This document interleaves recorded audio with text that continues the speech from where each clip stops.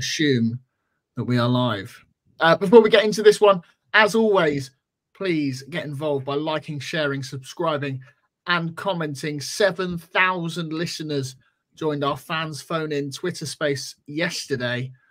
Oh, that feels like a lifetime ago, doesn't it? And although I'm not expecting anywhere near that figure tonight, I still find it absolutely mad that people enjoy Argyle Live content this much. So, as I say, share away. Give it a like, comment, subscriptions are always appreciated. Hello and welcome back to yet another live emergency green and white podcast brought to you by Argyle Life. Ian Foster has been sacked as the head coach of Plymouth Argyle Football Club after 87 days at the helm. Although it was April Fool's, this is no joke. Oh, God, that was bad. Not only did we lose a head coach, but a board member and a game of football on the same day. Sort of.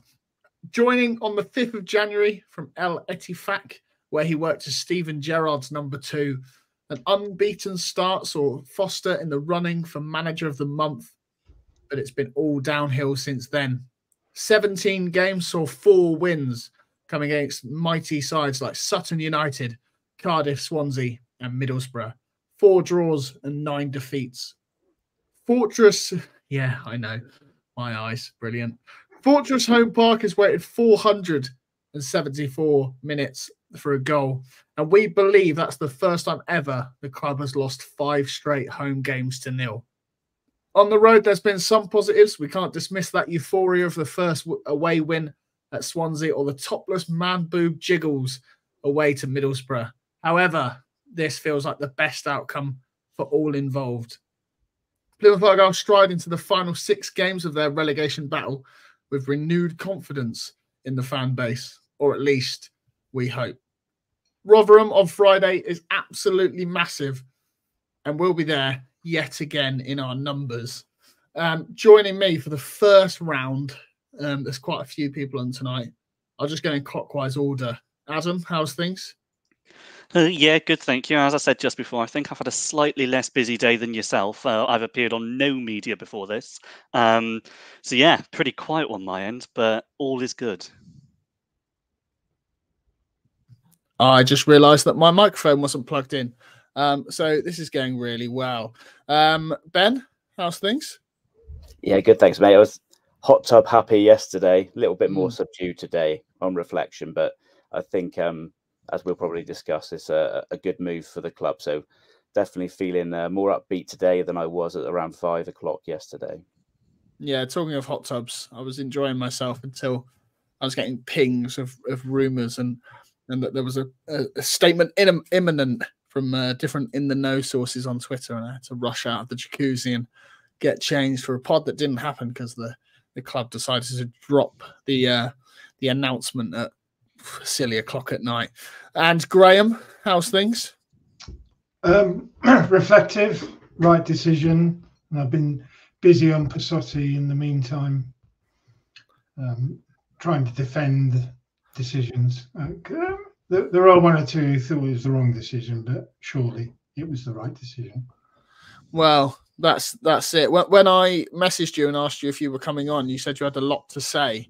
Do you want to go first? Do you want to give us your initial thoughts and feelings? Yeah, I mean, first of all, I feel really sorry for Simon Hallett and Jane. I mean, they went through a proper recruitment process. Obviously, we're impressed with Ian Foster at the interview. He started off really well, and then something happened. I mean, what it was, I don't know. We had a succession of games, sort of Tuesday, Saturday, Wednesday. Had terrible weather, and I just don't think he was able to get his ideas across to the players. I was alarmed when Adam Randall started talking about walkthroughs, and other team members in interviews talked about the intensity and the amount of information you've got to get on board. And players just can't do that with match days coming rapidly. And perhaps there's a loss of confidence, a lack of belief. Something happened in February and it didn't get better, and the results didn't get better, and it was a slippery slope. But no manager can survive 5 consecutive home game defeats with no goals and virtually no shots on target. No manager, no matter how revered. So it was inevitable. Personally, I think it should have been after the Preston game with the international break to regroup. But he was very insular, and I do blame the club for this. He never got a chance to speak to the fans. There was no meet the manager. There was no. The first interview we had with him was a sort of in a darkened room, and he looked vaguely sinister. And there was nothing since. I had no idea what his football philosophy was, and no idea what he was like as a person. All we got was the extended press conferences, which, you know, you're under duress. You're answering questions and difficult questions at that. You're never going to be at your best. Occasionally he smiled and occasionally a bit of humour, but then his demeanour on the touchline, hands in pockets, you know, all the rest of it, it just didn't add up to somebody who was going to inspire the players, let alone the fans, to secure our survival in the championship. So it was inevitable. I wish him well, wish him and his family well. They made a big move coming from Saudi to wet and dreary Plymouth, but yeah, I'm sure he'll get another job somewhere else, but it won't be as a manager. Yeah, I agree with what you're saying about that. There just never really felt like any connection. It felt like there was never really any attempt to make a connection. Ben, we've skipped ahead a bit, but before we get onto the crux of the sacking or the dismissal or the departure or whatever you want to call it, is there anything specific we need to talk about the loss from Bristol City, or is that it? Can we just write that off and we just pretend that didn't happen and go again? I think, ironically, just to mention it briefly, seems as it's not going to continue. It doesn't need too much coverage, but the games against Bristol City and Norwich, in a way, seeing the team, the system work to a reasonable degree, was actually more of an indictment on the way the team was set up to play than when we were just abjectly horrible, because there were times in both those games where we were moving between the lines, we were doing the things that Foster was clearly trying to get us to do, and yet in both games we really didn't create a lot of chances. And as I sort of said on the previous pod, that the damning indictment is we're expected to score off of an average of 3.5 shots on target per game and then keep teams out, and it's just not realistic when your squad is in sum total one of the, you know, the worst. It's not a nice adjective to use, but we're certainly not in the most powerful squads in the league. That's not a methodology that's going to work with that group of players. You're better off to do, as kamikaze as it was, what Schumacher sort of did. It's actually more pragmatic to try and score as many as possible and just hope that you happen to be on the right side of the odd number, perhaps, than it is realistic to sort of play the way we were. So ironically, I think the Bristol City game, we started well for 20 minutes, didn't get any clear-cut opportunities really. The opposition manager made adjustments, and Ian Foster wasn't able, for the entire second half, wasn't really able to make any in-game adjustments and showed an inflexibility, despite the fact that he had sort of adopted, he'd finally, let go of the back three and adopted a different formation, still showed an inability to respond in-game that had been present throughout his short tenure. And I think that, when you have no flexibility either between games and during games, you're just not cut out to manage in this league, which is, let's be honest, it's a very competitive, it's one of the top leagues in the world. It's, and we understand the club need to do things differently, but it was always a gamble. Some people can come into their first job and prove themselves sort of quite, what's the word I'm looking for?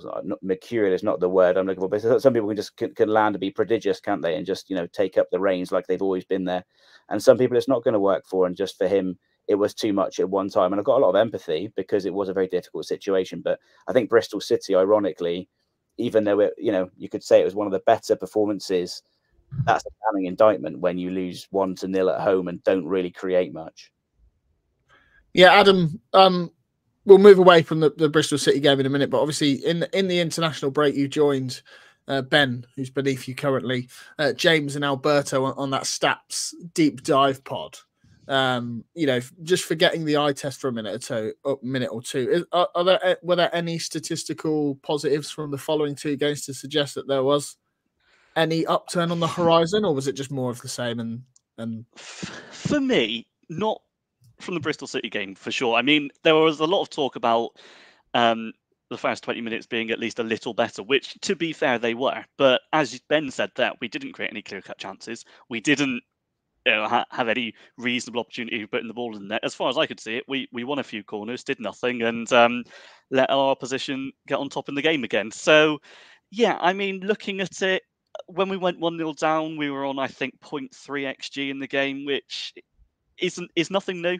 That sort of thing happened throughout Foster's reign, and when you're going in, you're expecting to put oppositions under pressure with those sorts of numbers on a consistent basis. You're just not going to do it. So, I know maybe you could look at the Norwich game and say we did have a few more clear-cut chances, but also so did they, and it could very easily have put the ball in the net from a number of their set-piece situations before they eventually did twice. So, I mean, there's an argument, I guess, and I'd be keen to, I don't know if you're watching, Alberto, and hello if you are, but I'd be keen to see that chart again just to see if there's been any little bit of movement on Foster's greens and whether they got closer to that line that, would perhaps have seen us go safe. My suspicion is probably not, and regardless, I know we're going to come on to it, and it's the main thing here, but a lot of that made the sacking both necessary and inevitable.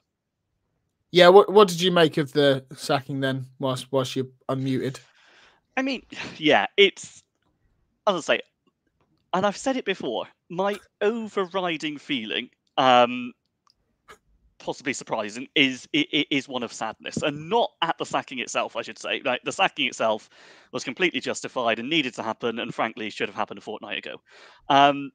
The thing for me is that we all really wanted this to work, and for a little while it looked like it might. We were in a situation after Schumacher, and we'd had 5 years since the, or it would have been 4 years then, since the appointment of Ryan Lowe and Schumacher after him, that were objectively an excellent time. And when Foster came in as a little bit of an unknown, and he came in and he had those few good performances at the start, and you thought, have we really pulled a rabbit out of the hat here? Are we really going to start on that run again? And it just didn't happen. I think, Graham, as you said, something changed. What was it? My suspicion is, as with many, that he lost the players, which is kind of a sign of what we've been saying all along, that he's not cut out to be a manager. And when that happens, and when you get the results like this, it kind of lends itself to the explanation of what everyone was thinking at the start, that we've basically gone out and appointed one of Neil Dewsnip's mates, and he's come in and has not been good enough. Now, I don't know what's happened behind the scenes with the recruitment process, and I think, yeah, with Hallett and Parkinson involved, who we know have made good appointments in the past, then, I have every reason to believe that recruitment process was thorough, but you've got to have a few doubts, particularly the way it's worked out like that. So, I actually feel like I was more patient on Foster than quite a lot. It took me up until the Preston game before I finally turned and thought something had to be done. So for me, I'm glad something has been done. It's better late than never, but I'm glad something has been done whilst we're still in the fight. Because had Foster stayed, I imagine the fight would be over very quickly. We may even have nothing to play for on the final day because we're already down. So I'd like to think that won't happen anymore. It's a little bit late, but it had to be done. I am sad that it's not worked out, but it had to be done. And we've got 6 games now and a new era after that, and it can't be any less exciting than the last couple of months have been. Yeah, I'm a big fan of Gerald's comment there. Last longer than Liz Truss. We did debate in the content chat about whether we should have a Ian Foster versus a Lettuce, but he wouldn't have won. Ben, what are your initial thoughts then? Nice, easy questions from me tonight. This is nice. Yeah. Initial thoughts. When I said on the previous pod, I was lucky enough to be on the previous, that it might even have been if going after this game might have still been considered too late by a lot of the fans. Now, I think the reaction has been generally positive, and I think Rotherham perhaps was, if it had lost Rotherham, then that maybe there would have been no forgiveness for the board. But I think the mass majority of fans have said, thank goodness it needed to happen. At least we have a fighting chance. But I really think this was the last plausible time that the decision could have been made. And, you know, for any, you know, statistical analysis that you want to do, an unprecedented run of form at home of losses like that is the only stat that I don't like being reductive, but that really is the only stat you need to look at. And it's not just our fans. It's not like we're in an echo chamber here. You know, I was lucky enough to go on during the international break. I went on a roundtable pod organised by the Wednesday week of the bottom 8 teams in the league, and we all discussed each other's seasons, our predictions for the rest of the season, who would go down, etc. And out of this, there was six of us gave predictions, and 4 of us suggested Argyle would go down. And at that point, we had points and/or goal difference advantage on everyone else. And you know, up until that point, up until Schumacher left, the worst sort of thing we had to deal with was people saying, "Oh, you were really good, the best team we've played all season. You're lucky to have not won, and there's no way you're going down." And then in the space of what at that point I think had been 12 games, Argyle are now looking to people like, you haven't got a clue. You've completely dropped off a cliff, and we think you're probably more likely to go down than us. And of course, a lot of fans are quite pessimistic when you're stuck in those sort of rot. You can imagine sort of Huddersfield fans and Wednesday fans and Birmingham fans not being particularly enamoured with the way their seasons have gone, and yet we were looking like the likely candidates. So it wasn't just, you know, I don't think we can be blamed as a fan base for being insular and a bit precious about the sort of the style of football that we've become accustomed to. I think, you know, it was a real stark drop off visible to everybody. So I think it needed to happen, and I think this was probably the very last viable opportunity for it to happen. That's not to say all of the problems were of Ian Foster's own making. You know, the lack of backroom staff being available, for example. If the club had arranged that Foster could bring in his staff as and when, was there a timetable established? Because then when backroom staff were quite clearly, or assistant coaches were quite clearly parachuted in, perhaps under the head of Foster and or others involved, you know, that kind of undermines him. There seems to have been quite a few things, and even like the international break could have been an opportunity for the manager to have been backed, and you could still have sacked him 2 games later. Like I think some people think that's would be almost fraudulent, but if you're a manager and you've got a player who's not playing well, and you say, look, I've got faith in him, I'm going to keep playing him, and you play him for 2 games and he's rubbish in those 2 games, and then you drop him, it's not considered that you've been lying. You've put your faith in him, and he hasn't rewarded it as you wanted him to. You know, I don't think anyone would criticize a manager for doing that. And likewise, if the board say, look, we're backing Ian Foster in the international break, so we all shut up, or at least that the sort of the drone, the negative drone that was present on social media, etc., or the speculation was at least deadened, they could still have given him just the 2 games that they've given him, and then said, look, we had faith.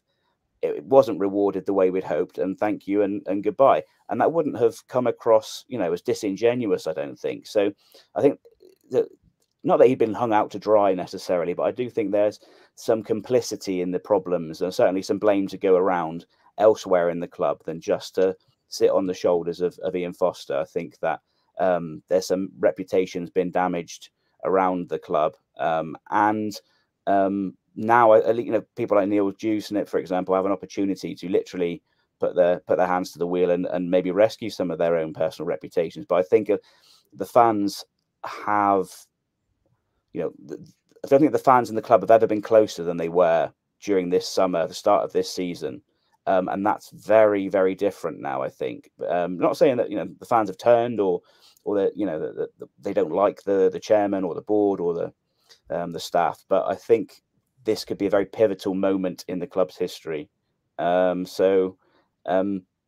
I think that it's not all on Ian Foster, but 100% he needed to go now. But this was literally the last chance saloon, this Bristol City game, and you know, I don't think any of us would have been confident going to Rotherham against a team who match up against the style that Foster was playing and hope to get 3 points. And it's my personal belief, and has been for a long time, that if we don't get 3 points at Rotherham, then I don't think we stay up. So I think this had to be done now. This was the last point it could have been done, and thankfully, as harsh as that sounds on you know, Ian Foster, it's good that it has happened. Yeah, a couple of questions on the board then. Obviously, Graham, we touched on it off air. Obviously, Trevor East has decided to step down, personal reasons. Obviously, whatever's, you know, up, I hope, you know, he's okay. I hope his family are okay. But it seems that we've lost quite a, you know, a pivotal figure from the board who was very, you know, had very interesting contacts, very interesting history. I mean, you'll know more than I, but it just feels like a bit of a big loss, that one. Yeah, I mean, he had a contact book that the envy of probably every other director in the country, I would imagine. He managed to get us on. He managed to get us on Sky against Rotherham before he left. Yeah, I mean, just to be clear, he did announce it on Thursday before Friday. You know, there isn't a link between what's happening. No. And he says for personal reasons, and we've got to respect that. I know he really enjoyed being part of the club. He made Argyle TV what it is, and as you say, got us on Sky probably more times than we would have expected to have got. So money in the coffers. But I think he will be a big loss. A wise counsel in the boardroom, seen it all, done it, been at the top table. So yeah, it's a loss. But yeah, I just wish him well, and I hope the personal circumstances resolve themselves. Yeah, we've got nearly 900 people in now. Get your comments, get your questions in the comments. We'll start some of those, and we'll get round to those in a bit once mine have run out. Adam, we're talking about the board. What do you make of the board's decision not to pull the trigger before the international break? You know, as you've already mentioned, we did that stats deep dive, or you did. I sort of listened to it. I didn't really understand it. You know, the writing was basically on the wall. Nothing changed in those two games. This side of the international break, how come we didn't pull the trigger then? No, and it's something that if we get relegated very narrowly, we could perhaps come to regret the fact that we didn't make that move sooner. Had the club been able to pull together for these two games in the way that it wasn't able to, you know, there's every chance that we would have been able to pick up a couple of more points. That being said, you know, as much as I would have done that, as much as I would have been happy to pull the trigger straight before the international break and either get someone in or get everybody to rally round whichever coach or director of football was going to take over. I do accept the point from Ben that there's nothing wrong necessarily with trying to give your appointment the chance to work, and sacking him at this stage is at least a lot better than sacking him after the Rotherham game, which we absolutely do need to win. So it's not what I would have done. And as I've said in a couple of podcasts in the time since, coming out the international break with Ian Foster still in charge was not the way that I wanted that international break to go. It was the worst thing about my international break, and I got to an England game 2 hours late because of a crash coach. So, you know, it was not pleasing. But we've come out the other side, and it's happened now. And I think that reassures me a bit, because one of the things that made me particularly angry, actually, through the way that this had been operated, and has certainly calmed me down for now, is the fact that we'd heard absolutely nothing from the board in the intervening time. And it made me feel a lot more sorry for Foster more than anything, because he was forced to be the face of this, the face of what was happening. No, the director of football, chief executive, chairman, up until yesterday, nobody faced the supporters, nobody made a statement, nobody was forced to take the vitriol. It was only Ian Foster. So for nothing to have happened across that international break is the thing that annoyed me the most. But as I say, I have been reassured now for them to come out, and a fairly strong statement, as I say. It wasn't just a couple of lines to say, we've got rid of him, thanks and good luck. It was, you know, we got a few words from the chairman, which I think were absolutely necessary. And that has encouraged me now that we can rally round here. So with a lot of things, I think it's, again, I'll come back to the same point that I would have made the move sooner, but I'm just very glad it's better late than never. Yeah, there's quite a lot of comments asking about the Warnock stuff. We will get onto that. Definitely want to ask Graham about that. Obviously, he would have been around the last time that Warnock was in charge. Yeah, putting it kindly. Ben, obviously, I was around the last time Warnock was here, but I don't remember a lot of it. Yeah, you just dye your hair, so you get away with it. Obviously, Obviously, slander that you'll be hearing from my lawyers. Obviously, Adam's mentioned it there. Obviously, the lack of a statement and support and stuff. Obviously, what do you make, Ben, of the decision not to bring in? We were so slow to bring in staff. Like, if Ian Foster was the man, why were we so slow to support him? Why Stoke had just raided our whole backroom team. How come we weren't, putting those measures in place to support him? It's a weird one. There's several possibilities, but whichever one, there's an error been made. So the thought could have been that he had specific targets in mind. He'd identified those to the board, and they'd said, we'll get those in the summer, perhaps. Or there was the thought that they might be able to get those targets out of contract, and then that proved not to be possible. In the first instance, it would have been a case of, we think that that Foster can cope until next season without them. If it was the thought that we can get them out of contract, that was a bit of a daft supposition to make. But either of those ways, I think either of those decisions or points of reasoning were flawed. It could have been the thought that we'll be able to come to a consensus over the next few weeks over people, and they just could never come to a consensus between the head coach and maybe the director of football or the rest of the staff involved in those decisions. And the fact that then staff were parachuted in seemingly over the head of the head coach is a damning indictment of that initial decision making process, whatever it was. We can only speculate until someone comes out and, which I don't think it will ever come out, what the reasoning behind that was. So we can only speculate. But clearly there was a flaw in it, because they were willing to then break whatever plan had been put in place by doing what they did and making emergency appointments. And there were obviously issues behind the scenes, whether that was raised by the head coach, the other staff working behind the scenes, or the players. Someone had said, or it became apparent to someone, that we need some help here for whatever reason. So, there's no point getting into conjecture, but I think that clearly was an issue. Do I think the arrival of the staff has made a great difference? I'm not to my eye, which isn't to say they're not doing anything or they haven't been valuable, but Neil Dewsnip said he was quite keen to get back upstairs and yet remained in the dugout when staff had arrived, which isn't to say that that's anything. He made quite clear that Ian Foster had asked him to stay in the dugout and he'd wanted to get back upstairs. We have to take that at face value. But then it seems odd that when staff has arrived to help Ian Foster, that he remained there. Does that suggest that Foster needed his help? That that Foster was maybe more out of his depth than we thought? Does that suggest that Neil Dewsnip felt he needed more monitoring than he perhaps had wanted to give him more free rein, but maybe he was struggling and thought he needed to stay there to have an influence? I don't know, and people will have differing opinions on which of those is appropriate or not. Some will say maybe he does need to stay there and help his novice head coach, and some people, there's a popular narrative, isn't there, that he's a bit too involved in everything, a bit too controlling.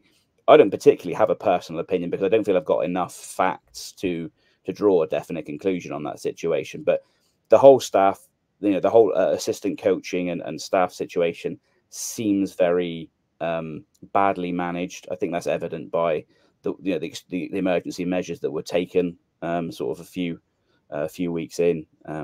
So whatever the causes were, which we can only speculate on, I think there's a lesson there, perhaps, that hopefully, again, we've got a club dealing with issues they've not dealt with before that they will now learn from. That's not a mistake that will be made again, and that's all you can ask for. Sometimes things obstacles present themselves. You think you're going to be able to overcome, and it doesn't work out. You think, well, I won't leave that to chance next time. So, that I think is indicative of maybe some flaws in the process. But things can always be refined, and that's having an opportunity to learn is never a bad thing. That's something that Ian Foster himself said when he came in. Having new opportunities or new hurdles to overcome is something good to learn from, because it means you can you can handle that next time it presents itself. So let's hope that that's not something that we struggle with again. Yeah, it feels like a bit of inexperience from Foster too. I was on LinkedIn the other day. I don't ask me why I've got Derek Adams as a contact after he shunned me for another publication, shall we say? He was recruiting for staff for his team, and he doesn't even have a job. And it was just like, maybe managers have these gaggle of people they bring with them, don't they? And hopefully in the summer, either if we go for the untried and tested, we bring those people in over the summer to support them, or we bring in somebody who has that cohort with them. Graham, I've already touched on it. Ian Foster's reign eclipses that of player manager Stuart McCall, who only lasted 84 days. He was replaced by Neil Warnock. Are you surprised that wasn't the case again this time? I'm guessing from your the shrug of your head, you're saying no. Well, Neil Warnock is never shy of getting a free pass into the director's box at Argyle. So he's been there a few times this season. And actually, I've sat behind him a couple of times when I've ventured over that side of the ground. And you've not decided to get him on as a guest? No. Neil Warnock is 75, 76. He goes nowhere without Ronnie Jepson, who does all the work. Neil does all the talking. Yes, he would have been a mouthpiece. I suspect he would have got a lot of the fans on board and on side. But you just remember he played at Home Park start of the season with Huddersfield, and he had a whole pre-season, get them organised, and that didn't look like a championship side to me. They were not good. And I think championship is sophisticated tactically. You only have to see what Liam Manning did at half-time to change things. I think he's old school. 6 games, yeah, he could have done something, but he wouldn't have done it without Ronnie Jepson. What would that have done to all of the internal workings of the club? And what would it have done to the players, and have yet another style of playing that he probably would have imposed? I mean, he's not familiar with playing out the back. He's more the old school, get it up and play from the top end of the pitch, and that's not us. So I think the decision to run with Neil and Nance was the right one. It was the only option. Nobody's going to take the team on for a 6-game stretch. And I hope Neil enjoys the rest of the games looking from the director's box. What was the football like last time he was here? What was it? A bit more Route 1. It was bang it up to Adrian Littlejohn and do the rest. I mean, it was. It wasn't a pretty watch. I mean, it's very difficult. Different eras, different players.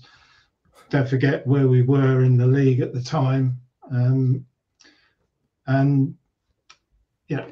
it's a fantasy to think that football-wise he could impose himself on the team.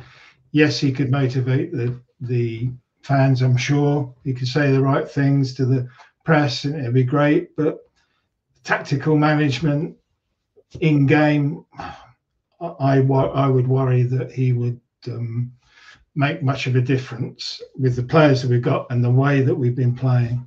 I'm sure he was banging on Simon Hallett's door every day, let me in. But as I say, I think his time is gone.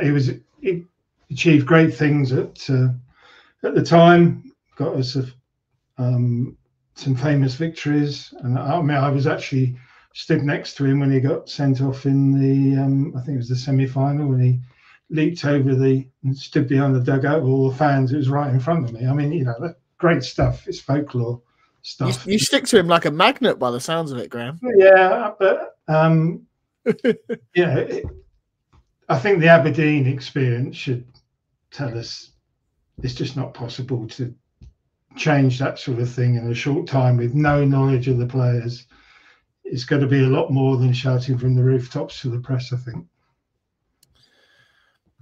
Fair enough. Adam, obviously similarities with Millwall, with obviously Joe Edwards. This is basically still going to be a question about Firefighters, but both up and coming coaches from the FA's pathway. I know that you like your England setup, you like your Southgate football. Well, enough to go. Yeah, like is one word. Yeah. Obviously, Millwall opting to return to a former manager. Are you surprised that we haven't done that, even after Graham's impassioned rant? Surprised? No. I mean, I feel like it's one of those situations where I guess you can look at it and say, well, anything's going to be better. And I think, would I have gone for Warnock despite everything that I completely take on board from Graham? I think for 6 games, I think I probably would have. But the alternative here is that we do have a situation now where it's kind of useful in the sense that it's make or break for Neil Dewsnip. He was the man who oversaw the majority of this recruitment process for the manager. He was the one that oversaw what happened in January with the change of style and the players coming in. So I think going back to him and saying, well, Neil, you've made the mess, but we'll rally around you to get ourselves out of it. I think, yeah, I can see the appeal, and I can see I can see why we'd go down that route. And I also wonder whether there's a financial element at play, not necessarily one that I agree with, but going through the process of recruiting a manager and sacking a manager within the space of 12 weeks or however long it was, would not have been cheap for the club, and neither would bringing in Neil Warnock for a very small number of games, plus his backroom staff who he has to go everywhere with. So as much as I think that might have been a price worth paying, particularly when you compare it to how much relegation would cost, I can understand why they perhaps go down this route and say, well, not only can we get behind Dewsnip, but it'd be cheaper as well. May well be enough. Now, this is one of those where in 6 games' time, we're going to look at these comments with the benefit of hindsight. We're never going to know, I guess, with the way that this is going, whether Warnock would have kept us up. He may well have done. And if we go down, it's one of those comments of saying, well, yeah, he'd have definitely kept us up. If we stay up, I don't think there'll be many more comments the other way saying, oh, he'd have definitely sent us down, but he might have done. We'll just never know. So, as I'm saying all of this, again, in the knowledge that I absolutely would have gone for him, and in all honesty, I know I may be stealing Joe's point when he comes on a couple of hours later, but I would have done exactly the same thing in December as well. But it's a bit late for that now. But yeah, surprised is possibly not the right word. And I was going to say disappointed, but I don't necessarily think that's the right word either. As I say, I'd have done it, but you know, the route we've gone down is at least explainable, and I'm willing to support it for 6 games at least. Yeah, Ben, obviously Foster and Edwards, their spells, obviously, Edwards' spell at the Den. Does that prove that swanning around St George's Park coaching England's kids doesn't set you up for the rigours of Championship football very well? Possibly. And Rob Edwards seems to have done pretty well. I think ultimately it comes down to coaching is not. I've seen sort of a few tweets from outside observers say, Foster's obviously a great coach and it's just not worked out. But there's more to being a coach than understanding football philosophy, even in terms of coaching players. There's famous examples from American sport where college sports are enormous, where you sort of coach the cream of sort of like the athletic world before they go on to the professional leagues, where guys who are brilliant coaches in college are awful in the big leagues because you're dealing with men rather than boys, and you don't have the same. It's like the same. People say, don't they always talk to me? Oh yeah, football's played on grass, not on paper. You and your stats. It's like I totally get that. Football is not all about. If it was all about, matching up against oppositions on paper, if it was a computer game, we wouldn't bother playing the games on the grass. There's a lot more to it. There's psychology, there's mentality, there's attitude, and as Ian Foster, for all I know, has an encyclopedic knowledge of football, but that's very different to being a leader of men, to being able to command a dressing room, to be able to communicate. I mean, it's press conferences. I'll let other people get onto that, later in the show, possibly. But he seemed combative, unnecessarily dismissive of the journalists in press conferences. Never really tried to reach out to the fans, build a rapport. All of that is part of being a manager and a head coach. So he what he was doing and the roles he's been filling had no guarantee of developing into or sort of like metamorphosizing, as it were, like it was naturally going to occur that once he got into this position, those things would all click into place and happen. That's just not the way it works. The same way you've got, as Graham was describing, people like Warnock maybe, who are great motivators of men rather, but not necessarily hands-on and into all the details. That's dealt with by other people. So I don't doubt that he has abilities, but yeah, just not.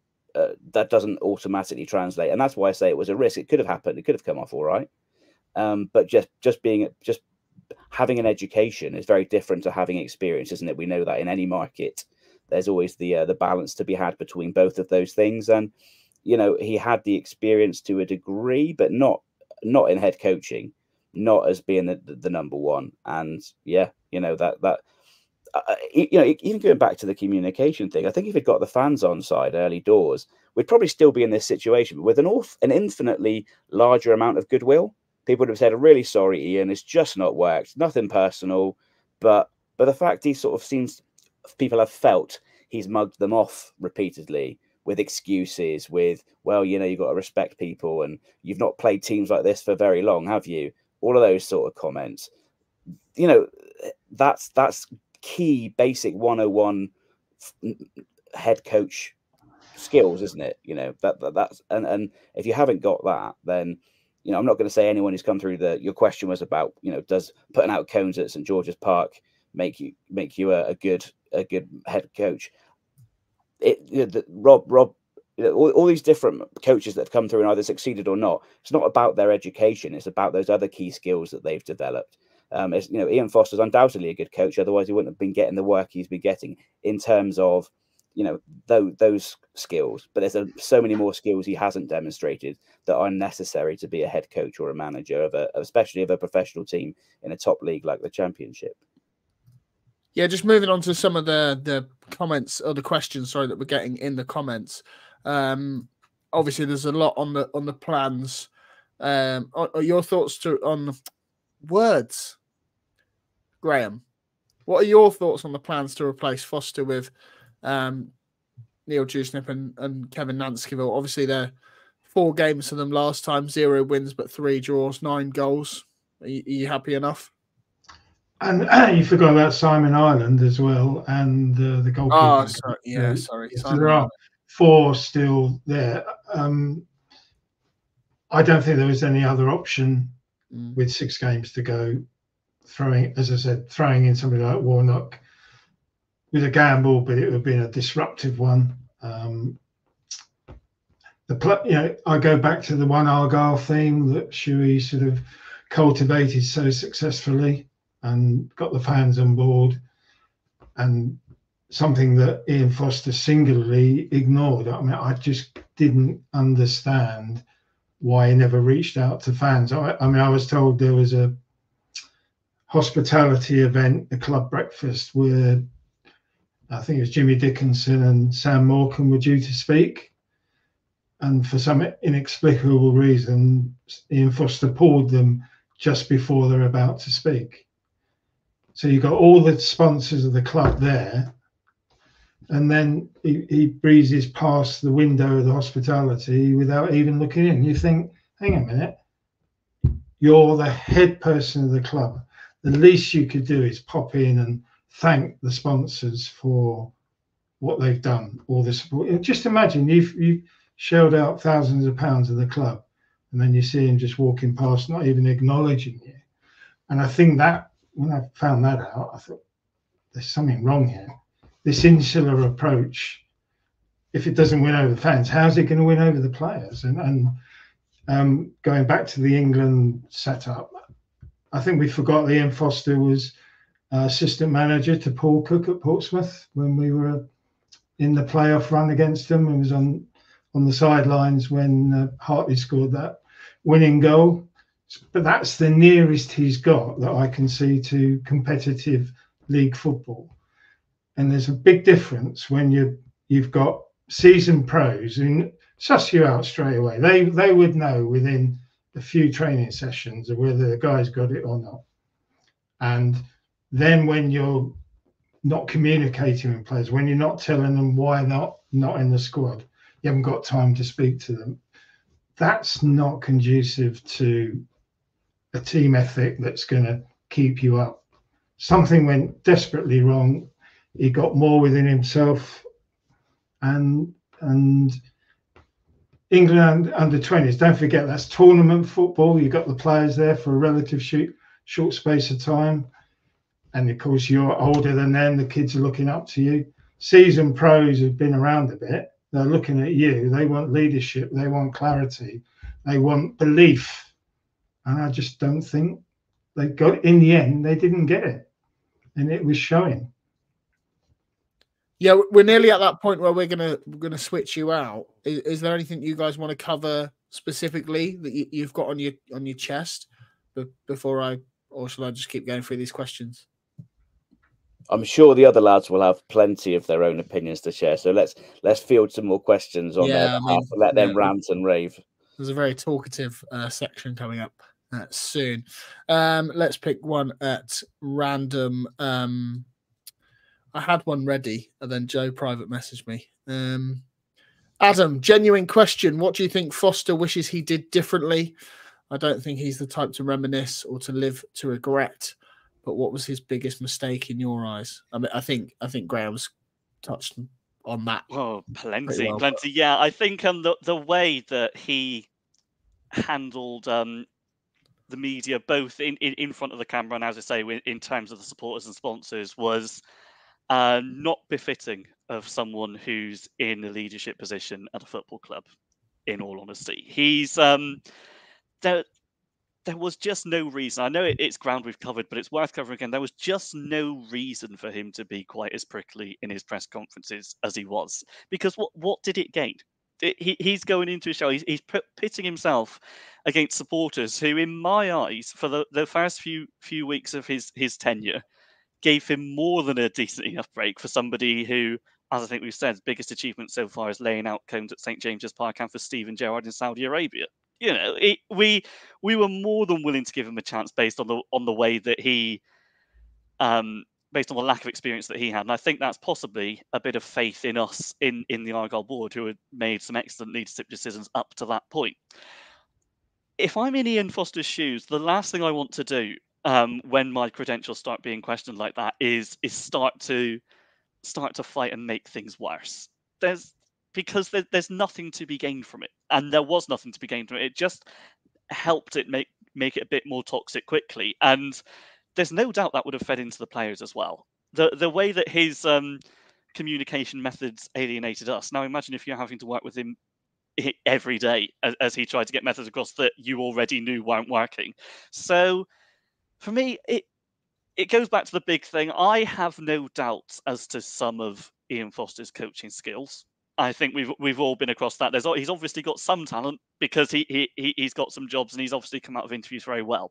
But he's got an awful lot of work to do on his managerial skills. And if I'm in Ian Foster's shoes now and I am in a reflective mood, which would make a change, I'd be looking at it and saying, right, those are the skills I have to work on now. I need to go away. I need to work on my media handling. I need to work on my interpersonal skills. And if I'm going to be tactical and something like that, I need to work on my substitutions as well. But that's another issue entirely. You know, we may well see him back in a managerial position again, although I wouldn't bank on it because I don't think there's a single club in the Championship that would swap their manager for Ian Foster right now. But if we are to see him back in a managerial position at any club in the country, those are the skills that he needs to be improved on first. Because if he walks into an interview at this stage after this experience he's had, he's not going to be able to call on the relative success he's had at England youth level anymore. The first question he's going to be asked by prospective owners, chairman, director of football, what have you, is going to be, what went wrong at Plymouth Argyle? And he better have a good answer to that, because if he starts fighting back over that, he's not got a hope of getting another job. So, yeah, that I know it's been covered in excellent detail by everyone that's been on today, but that is the main thing that he needs to change in amongst quite a bit. Yeah, I think when I said in my intro that, you know, it feels like the right decision for everyone, I feel like he can walk into another job and just say, you know, I wasn't given the time, I didn't have the time to turn it around, you know, second lowest or lowest budget in the league. You know, there are excuses that could be made there. So I sort of expect to see him back, maybe not soon, but at some point. I feel like he might have. He obviously worked the job interview of us pretty well. I'm basically just going to scattergun different questions here. Ben, obviously with Neil and Nance back, do you think we're at least likely to see a return of that attacking football that we as a fan base seem to crave?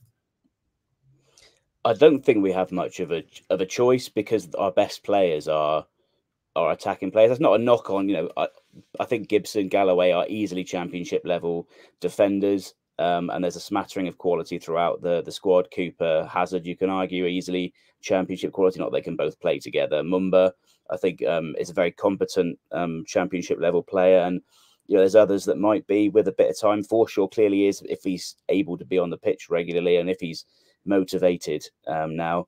But our best two players, I think, are Morgan Whittaker and Ryan Hardy, really, in terms of what they've achieved this season. As good as Gibson and Galloway are, we haven't kept a lot of clean sheets. We have put the ball in the back of the net an awful lot, and that's not to say that binary view is how to measure how good players have been. In that doesn't work that way. But I think that's where we got results. That's where we got success, was by doing that. And I think that, as Schumacher, I think, did quite pragmatically, you have to make the best of the best players you have. Yes, we've lost now Azaz, and so that puts the creative onus on other players. But I don't think that players like Adam Randall, Jordan Houghton, Adam Forshaw are completely devoid of that ability. And I think, as has been proved by our fullbacks, they're capable of producing an assist here and there over the last few weeks, despite as awful as we've been in attacking output. So there is ability there to get goals, and that's what we need to do, because ultimately the more goals we score, the more likely we are to win games. We've proved that we're not great at keeping clean sheets, so trying to somehow keep this theory that Foster was playing of limiting chances. I'm not saying we should be kamikaze in quite the same way that Schumacher was, because we don't have the creative abilities that we did. Kane Kessler-Hayden, I believe, is the loss that a lot of people aren't crediting quite as much as they should. But we don't have we don't have a Finn Azaz to come up with string pulling and control. But there does need to be an improvement on what we've been doing recently. We need to get behind defensive lines where we've been playing in front of them, and trying to hit balls over the top rather than playing through them. I still see a comment there about Dan Scarr returning. I think if we're going to play a back three, which Dewsnip did when we converted from Schumacher's back four, when Schumacher left, then I do think Dan Scarr has a good role to play. He has many limitations, but if you look at there's plenty of games this season where I think there's more games this season where he's put his body on the line, headed everything away, the proverbial brick, etc., like Watford, etc., than there are where he's been culpable for a goal. And he has been culpable for a goal or two. And I think possibly some of that was just down to tiredness as we were getting into the real churn of the season. He's not been playing for a while. I think he could really have a big role to play in the last 6 games. If he can come back in the middle of a 3, Matt Phillips seems to have lost his head a little bit at times in recent games. I wonder if he can come back in the back 3, Plegwazela the other side, and either Gibson or Galloway. I know you want to play both of those at the same time, and it's annoying that their best position is both the left side of that. But I just wonder if Scarr might be sort of a rock you can tie your flag to. That said, I wouldn't complain if Gibson was chosen over him in the centre of that sort of setup. But I think an experienced back 3, Dan Scarr with a point to prove and a real, hopefully, a vein of fitness, given that he's had such a rest, could be pivotal. And a few other. I think Joe Edwards getting a couple of games. I keep saying that he's not championship standard, but I don't see too many mistakes in his games either, to be honest. I don't sometimes know what I see as other people watch. I'm not saying he necessarily comes out with. I know, Aaron, you're not his biggest fan, and he's not always going to produce moments of magic, but he will also be a pretty steady Eddie. So there's a mix. I'm sure there's a balance to be found in the squad that's there. That hopefully now will have a fire lit under it and be able to be able to express themselves in a forward thinking way. Because I think that the handbrake's been on for far too long now. You just hope they haven't forgot how to do it. And we've sort of seen, haven't we, with Hardy sometimes snatching at chances. I don't think it's down to necessarily confidence, just ring rust. He's not getting 8-10 chances a game to be able to bury 2 or 3. So both of those numbers are slight exaggerations, but you get my point. So I think that is the best way forward. We're going to concede anyway. So, well, we have been. When was the last time we kept a clean sheet? Or how many have we kept in the past, sort of, in the season? So it's likely we're going to concede anyway. So let's just put what we can on the front foot. And at the very least, if we're going to go down, it'll have been entertaining. That's one thing. If we'd have gone down under Schumacher, I don't think anyone would have said it was a rubbish ride. And I think that's, going at let's go out with a bang and not a whimper. I think that's probably my last comment of the night. So, we've got 6 games. Let's go out. Let's go down fighting. Yeah, you managed to stretch that out nicely.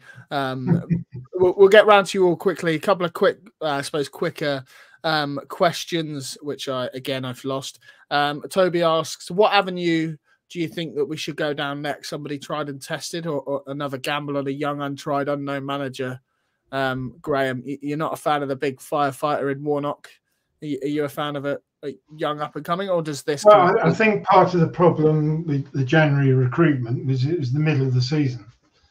So we've got a close season to properly assess. Some managers will be out of contract. Some it'll be easier to prize away from their clubs rather than mid-season. So I have to say we've got to go for some experience. I don't necessarily say it has to be championship, but there are up-and-coming managers. I mean, the one I quite liked went to Swansea, Luke Williams, who was at Notts County and got them up. He was the sort of manager that I think that I think they appointed him the day before Ian Foster was appointed, or very close. It's that sort of manager I would like. But the most important thing is the man management, and particularly for me, the one Argyle. We've got to believe in him. He's got to put himself about. He's got to be with the fans, not necessarily be one of them. And I'm not saying he's got to go down the Dolphin for a few pints, but he's got to embrace what we had, because what we had over the last 4 years or so was a magical period in the club's history.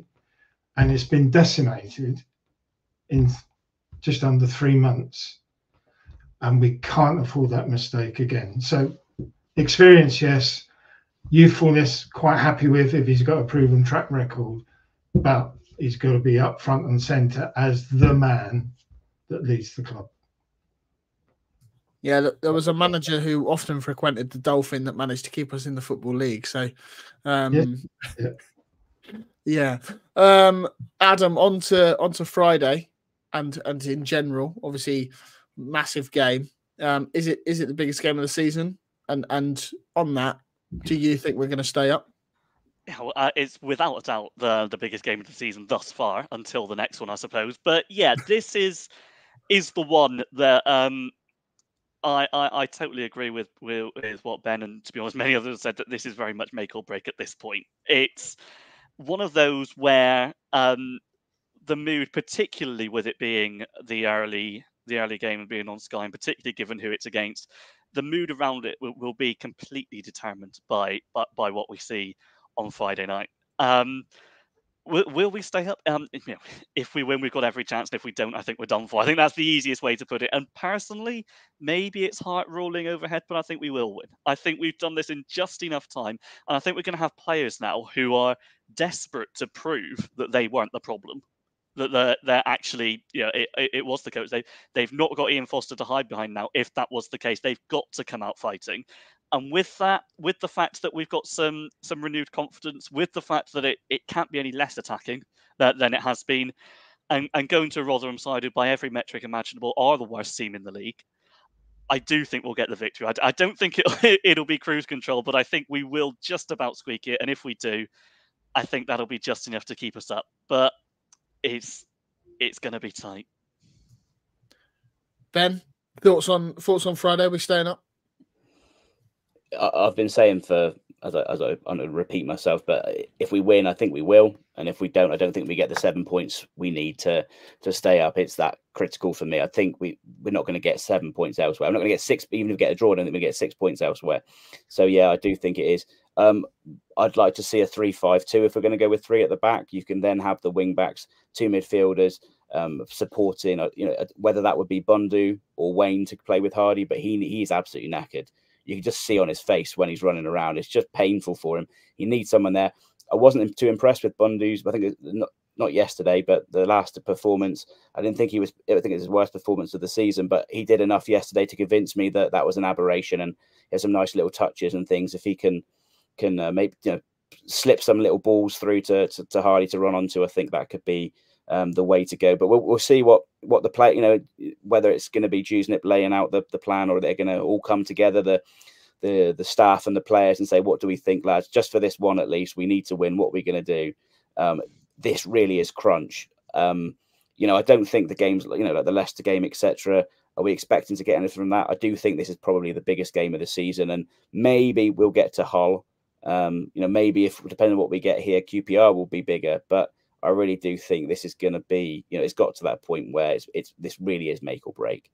Yeah, Sam's the headliner. We're the warm up act, so you got a second warm up act coming next. Yeah, we're due to be joined by rotate you guys out, and Chris Errington is waiting in the wings. I can see you backstage there, Chris. You can't see me. Well, you can't. What a great job!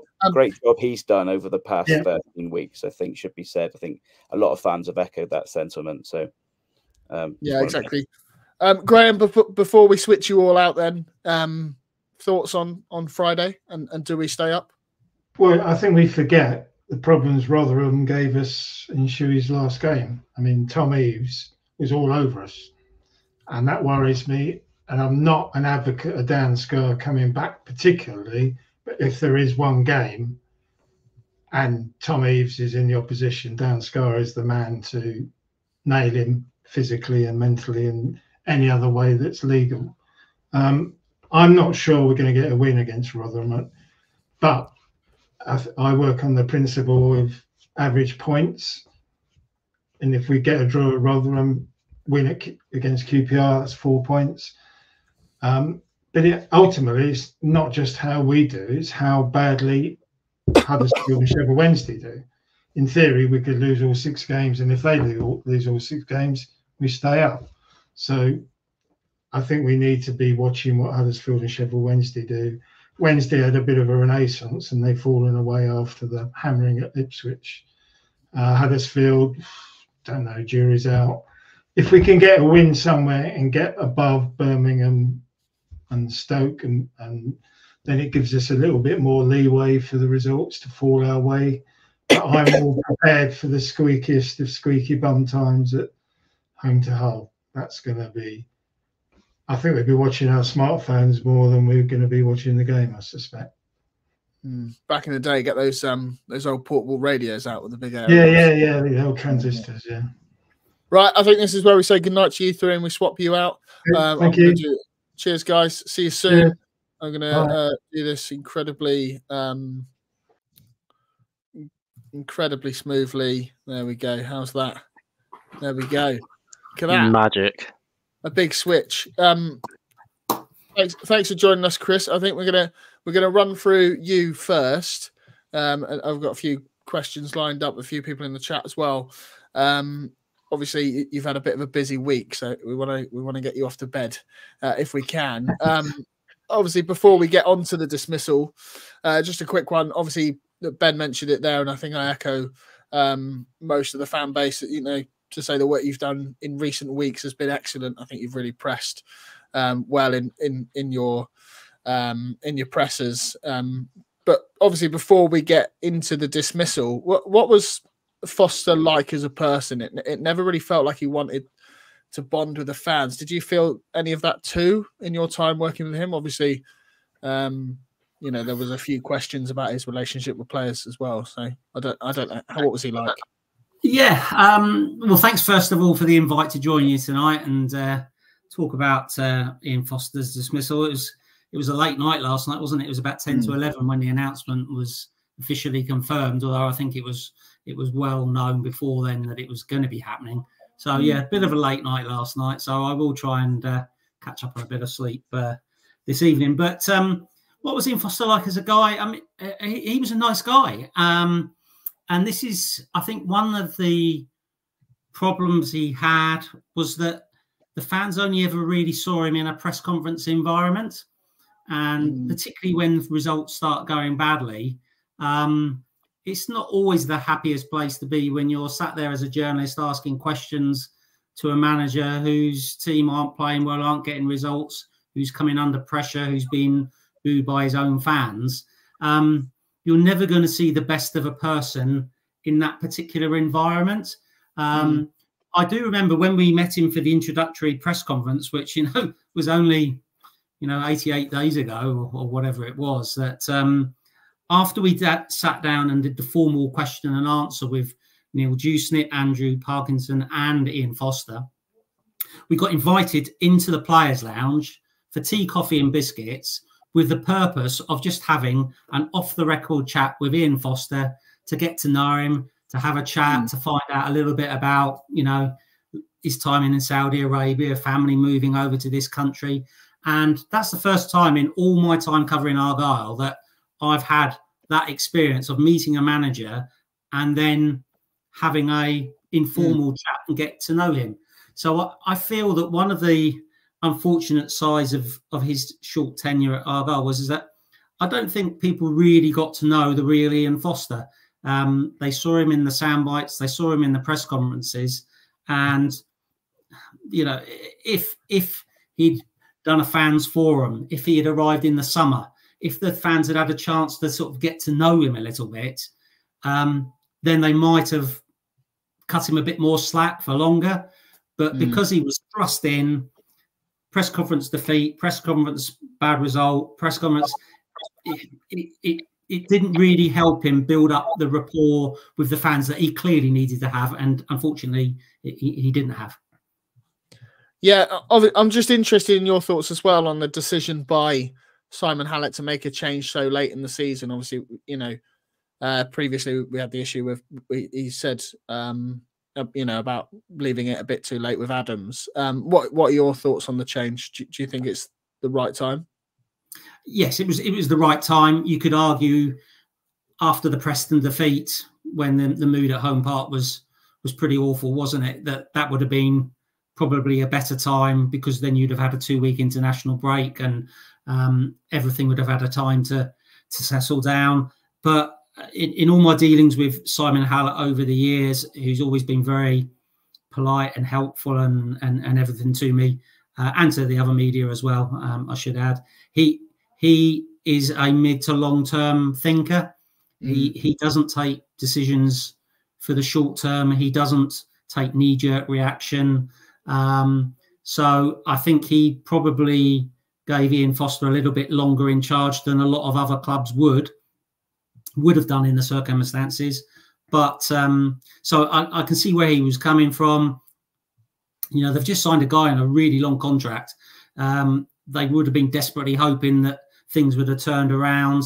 They could have stayed up, and then maybe with a summer of a rebuild and things would have settled down, and then they could have got going. But it was a strange old atmosphere, wasn't it, on Easter Monday against Bristol City? You could, you could just sense it wasn't quite right, was it? And if they got a goal in the first half an hour when they played well, who knows what would have happened. But it turned out the way it did. And, it was not long after the game that you started to get the vibes that, there's going to be something happening pretty soon. And that's what happened. So on a human level, I put it in a piece I wrote in the Herald today and in Plymouth Live. On a human side, I feel really sorry for him. His family have moved back to this country, wife, young son, really difficult for them. As football fans, we all see things, from our club's perspective, and it's black and white. But when you get to know somebody, even for a short spell of time like I did, and you get to interact with him, you see him, you speak, you chit chat, I think if you're in that situation, you would perhaps have a little more sympathy than perhaps the fan that's never met the man and never spoken to him. Yeah, I think that's a real key thing to remember. Obviously, there are humans involved here as well. He still lost his job, even if he is going to be well remunerated for that. Yes. You mentioned Hallett already. Were you surprised? And obviously, he's a mid to long term thinker, as you say. Were you surprised that there was no form of public backing for Ian? Obviously, we had Foster, Hardy, Edwards, Houghton in recent weeks try and rally the fan base for support, but we heard nothing from the boardroom. Was that a surprise to you, or not really? I made a couple of requests, but I think the club felt that if they said anything, it would be interpreted as the dreaded vote of confidence, and then everyone then assumes that, well, they've given him the dreaded vote of confidence. They're probably going to sack him in a couple of games' time anyway. So, Argyle in situations like this over quite a long period of time tend to keep their cards very close to their chest. I take on board what the fans say about the club make a lot about being open and transparent, and were they open and transparent this time? I do think, though, there are times when it is very difficult for a club to be open and transparent, because whatever they then say is going to get turned to a particular person's perception of a situation. So I think you can be an open and transparent about a lot of things, but maybe when you get to the manager's future, it is difficult. But I can see both sides of the argument on that. But I think I get from the club's point of view why they didn't say anything, although from a journalist's and a fan's point of view, something would have been better than leaving a vacuum that then is filled by lots of speculation and comment from all sorts of people. So sometimes you're best off getting out in front of the story than letting it overtake you. Yeah, there was just like a black hole, wasn't there, on like socials and stuff yesterday that just allowed rumour to well, it turned out to be true. But did you see any indications yesterday during the press conference that he was likely to be dismissed? I know that he said, I don't know whether that was to yourself or to BBC Devon, I think he said that he had no worries about his job. But it just looked like such a dejected figure answering those questions. Did you think he was going? I thought there was a decent chance of it. Yes, he was dejected, but like any good football person, he doesn't like losing games of football. And in all of this, it must have been a pretty dismal time for him, where the results aren't going his way. He's not stupid. He will have known what the situation was and what it could mean for him in his future at the club, even though he'd been there for a short time. Like I say, I mean, even before the game, I mean, I don't know what others feel. It did feel like everyone was going around thinking, if we don't win today, there could be a change. And like I say, there was a bit of a vibe around the place. People were scurrying around doing bits and pieces, and you think, I wonder if something's going on. And I think before the Rotherham game, particularly, which is clearly very important, it all felt as though it was the right time to happen. Regardless of how sympathetic you are to Ian Foster and whether you feel he had a fair crack of the whip or anything, I don't think anyone could argue that right now, in the position that Argyle are in, that it's the wrong decision to have replaced him. You can debate about whether it should be Neil Dewsnip and Kevin Nancekivell in charge, whether it should be Neil Warnock, whether Joe Edwards should be leading the players, or whatever view. That's a talking point and a debate. But I think changing the manager, it had to be done. Yeah, you mentioned them there. Obviously, Neil and Dewsnip are the chosen ones. What do you make of them coming back in for another stint as caretakers? Well, it was, in the circumstances with 6 games of the season left, it was probably going to be Neil Dewsnip and Kevin Nancekivell or Neil Warnock, wasn't it? I know there's other managers that are out of work and you could have potentially brought in, but in the circumstances, you want somebody who cares about the club and is prepared to do what it takes to try and keep them in the Championship. Neil Warnock, what a fantastic career he's had, manager he's been. Would have been great from a journalist point of view. Would have he'd have definitely fired the fans up. But if you were talking 10 or 12 games left to go in the season, a little bit longer, where he could come in and have a little bit of a chance to make a proper stamp on the team, then maybe yes. But we've got a game on Friday at Rotherham. We're at home to QPR next Tuesday. We've got a game against Leicester the following Friday night. And then you've got Stoke, Hull and Millwall. There's not going to be much time for training or anything like that. So I think on balance, in these circumstances, you're better off sticking with people that the players know.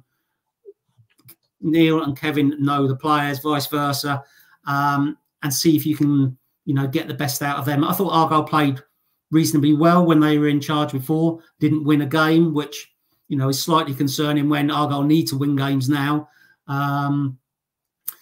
It's not a great situation for Argyle to be in. There's no sugarcoating it, is it? But I think in the circumstances, I would have gone with Neil Dewsnip and Kevin Nancekivell. I'd be leaning on Joe Edwards and Jordan Houghton and people like that who've spoken very well in press conferences recently as well. Try and make it a collective effort rather than one person, trying to lead the way. Make this a collective effort. And, if you all pull together, sometimes, really good things can happen in football. So that's my take on it. But I can understand why people would say, well, why haven't they brought Neil Warnock in? He's made it clear that he would have taken up the chance if he'd done it. And clearly he's got a track record for keeping clubs in the Championship in the past. Although, he has had a spell up at Aberdeen recently, which didn't go very well and ended quite quickly. Yeah, obviously you mentioned the quick turnaround. This time, what is it? Basically a month tomorrow, Thursday, that the season's over. So obviously quick turnaround. Obviously, we saw yesterday a real sign of intent from the players, and you couldn't really question theirs or the fans' efforts. Just how important is that unity going to be over the next 6 games? Obviously, we've heard for a while that it's the one Argyle, and it needs to be a united front now. More than it has been for a number of years, isn't it? Yes, it does. I think any time that you've got division, anywhere at a football club, it certainly doesn't help matters. I do think there's, a big onus on the players. I mean, we can talk about the fans, the part they've got to play, and what Neil Dewsnip and Kevin Nancekivell and the other coaching staff, Simon Ireland and Daryl Flahay and everyone behind the scenes, and the importance they've got. But, ultimately it is down to the players. And, I look at those 2 games over Easter, and they had the chances to have put Norwich in a very difficult position on Good Friday. And I'm not saying they would have gone on to win the game, but they should have come away from Norwich with a draw from that game. I know Norwich had more goal attempts, but clear-cut chances Argyle should have been coming away from that game with a draw. And in the first half an hour against Bristol City, they played with a tempo, with a passion on the front foot that everyone wanted to see from them. But you have to turn that into a goal or 2. And you can point the other, but the players are the ones that are mainly responsible for trying to keep Argyle up now. And they need to, try and press a reset button, go again. They've got different voices, different instructions. I would imagine we'll see Argyle play a bit more like we did earlier on in the season.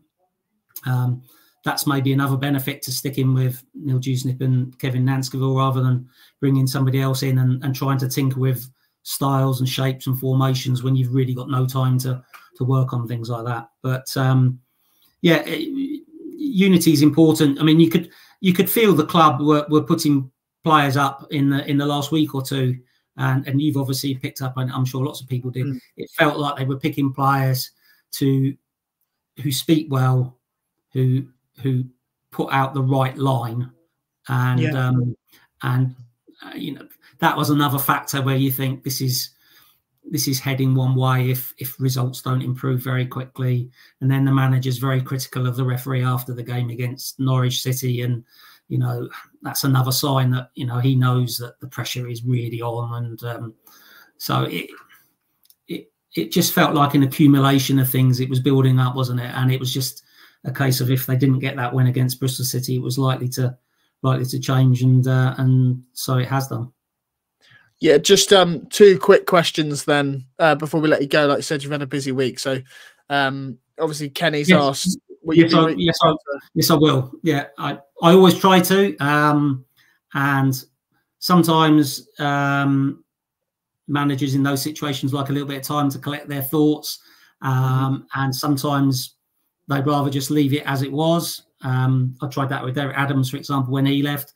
I got on pretty well with Derek for much of the time he was there, but he didn't really want to sort of, but that's each individual's choice. But yes, I will definitely try and get hold of Ian and get his side of the things. And, I'd like to think that with the questions that he was asked, sometimes you have to ask, what you might call tough questions or difficult questions, but you want to try and give the manager the opportunity to state his case and his belief on what's happened, why he's picked certain players, why certain players haven't been picked, why he's used certain tactics, why he's done this, that, and the other. The idea is to try and find out as much information as that manager's willing to give you about why they've taken certain decisions and actions, and then readers and listeners and viewers can then draw their conclusions from that. So I'd like to think that he would feel that although the questions were, a little bit difficult at times, it was with the aim of trying to get his side of the situation. Yeah, final one. Are we staying up? Are we staying up? I felt pretty confident, as one of your other guests will know. I felt pretty confident all season they'd stay up. I still think just about. I heard Graham just before I came on, and he said about squeaky bum time, and it feels like it's going to go maybe to the Hull City game. And to be honest, if you said to me now that Argyle will go into the last game of the season needing a win to stay up, I think I'd probably take that now. I don't know how you guys would feel about that. I don't know. It wouldn't be a nice experience, I know, but I think I just think back to all of those performances where we need all of those games where we need a performance, like that game up in Rochdale where we should have won, the game against Grimsby, the MK Dons on the final day. When we need a result, we collapse. So I'd rather not. But I could throw back at you like Shrewsbury away last season when they nicked the goal at the end and things like that. I think as fans, maybe sometimes, and I can think of my club, and you tend to remember the scars more than the happy memories and things like that. But I think they can do it. Clearly, they're going to have to score goals. Can they beat Rotherham? Yes. Can they beat QPR? Yes. Leicester would be tough, although they're not on a great run of form at the moment, are they? Can they beat Stoke? Well, who knows? That the Stephen Schumacher factor in that game, anything could happen in that. Could they beat Millwall? Well, Millwall have just lost to Rotherham. Could they win at home on the last day of the season when they need a point or three to stay up? Yes, they can do that. So, yeah, it's not looking as good as it did a couple of weeks ago. Certainly not. But there's enough games there, there's enough points they can take if they can galvanise themselves, play like they did in the first half an hour against Bristol City, start sticking away a couple of chances. I still think they can do it, but, we all know it's going to be difficult. Appreciate you jumping on, Chris. We'll let you go. Sorry? Not my pleasure. Always happy to come on and have a chat. Hopefully, after the season's ended, we can maybe have a catch up and a debrief on how it all turned out. Yeah, sounds good. Sounds good. We'll pencil you in for that, and I'll be sure to follow you up on that email. Really appreciate that. I'll drop you off the screen because it's not as easy from your side, but feel free to stay and listen if you really want to. Replacing Chris is James from One Team in Devon. I haven't introed the other two yet. Everybody will know the mug in the top right hand corner. that belongs to Joe Bell, not the mug down the side that you can sign up to our little mailing list to get 10% off when we launch our shop very, very soon. And below him, Nick Saunders-Smith, the OG of the original podcast. How are you, Nick? You good? Yeah, I'm pretty good, thanks. Yeah, I'm just going to jump straight in. Just give us your initial thoughts on the sacking of Ian Foster. I mean, it's been covered a lot already, really. A lot of people said what a lot of us are thinking. I mean, Chris just said it then. It kind of had to happen. I think most people agree that, maybe not most, but a lot of people agree that it probably should have happened after Preston. Oh, sorry, I hear an echo. Yeah, it probably should have happened after Preston. Yeah, it's just, I don't know. I don't really feel that relieved because I don't think that it should be Dewsnip taking us forward personally. For a couple of reasons. I'd say one, I don't see that uniting the fans, which we all know that's going to be really key in our survival efforts, having one real strong unified voice at home park.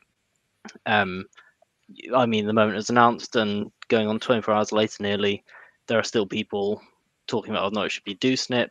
The fact that Warnock's come out and said that he would have done it if he was asked has only continued that.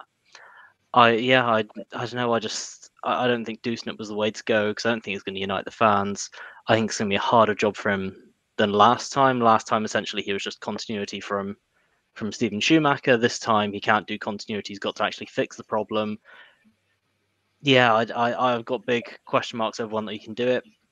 In January, I said that I didn't want it to be Warnock. I was fully behind Hallett and the board when they wanted to do their long-term appointment. It didn't seem, with half season's a long time to go, it's not a firefighter time. I didn't think that was time for bringing in someone like Warnock then personally. But right now, you want to galvanize the players, you want leadership, you don't necessarily need a tactical revolution. I can see the positives for Dewsnip in that obviously he's been working with the team, but when you look at his credentials, it's 4 games of league management, of club management, nothing in a relegation battle, so you can question his suitability there. And of course, you could in theory bring in Warnock and you've still got Dewsnip there to support him, so it doesn't need to be a complete revolution when you've got, like Chris was just saying, Houghton and Edwards there as 2 clear leaders who we know from what Shuey said last season, they were stepping up into more of a tactical leadership position. They were working more on the tactics side of it. I think Dewsnip said earlier in the season that the 2 of them were working very closely together when he was doing his interim management, so you can have them supporting him along with Dewsnip from the background. So I think that's probably the way I would have gone, the charismatic leadership to get all the fans back on side and just trying to will our way over the line, because I don't think it's necessarily going to be about bringing a tactician at this point. But I don't know, that's probably my take. Relieved that Foster's gone, disappointed that we've probably lost 2 weeks and at least a point had he been removed at YC to be the right time, and a bit frustrated that, you know, is Dewsnip the person, particularly with the must-wins on Friday, really. Before I ask you for your thoughts, Joe, 1,660 of you, there are more, 1,660 of you are currently watching us on Twitter. Go and subscribe to us on YouTube, please. Thank you. Was that kind enough? Joe, go on, follow it up. Give us your thoughts. You definitely haven't chewed our ears off in the group chat. So. No, I haven't. And everyone who wouldn't have been watching ITV West Country or listening to BBC Radio Devon this morning wouldn't have already heard this already. Do go check them out on, your catch-up platforms if you haven't already. What are my thoughts? There was an air of inevitability, wasn't there? It was coming. It was always going to be about when. I agree totally with what Nick says. Perhaps, it's hindsight's a wonderful thing in sport and particularly football, but that 2 weeks now seems like a real waste for me. I understand that the football club wanted to give him as much time as possible. I think, whatever your opinions on Ian Foster, the guy, are, we all wanted this to work because almost every decision that this board have made since they took overall control of the club has been positive and has worked. So we didn't want there to be a blot on the copybook. Nobody wants that. So there's that. I mean, I've got so many thoughts, Aaron. I'm going to be on for the rest of the night. I won't throw them all on now. But the overriding feelings are it had to happen to keep us in the championship, I think. There's no guarantee that this is going to keep us up. Of course there isn't. But it gives us one last fighting chance of doing it. And overall, I'm a human and I have empathy towards a young man who's trying to make a career out of football. And unfortunately, he's been thrown into the deep end, by himself. He's put himself in this position by applying for a pretty big and difficult job straight off the bat of international management. But I also feel like he's been put in the deep end a little bit by the football club. There has been a number of issues over the 3 months. The key ones being the lack of support staff-wise that Ian Foster received. Now that needs to be clarified by somebody and quickly as to why it took, 10 weeks to get Ian Foster a number 2, 10, 12 weeks. We're told that we're going to wait for the right person to become available. And the person that we choose had been available for 3 months before he's appointed. So, there's that. And then there's I understand what Chris is saying, that if Argyle had come out with something in the last couple of weeks, it would have seen as a proverbial vote of confidence. But I just feel like they've sort of hung him out to dry a little bit. And something is better than nothing. And, we'd have all drawn our conclusions. Of course we would have. But we were getting a lot of things fed to us last season when everything was going swimmingly.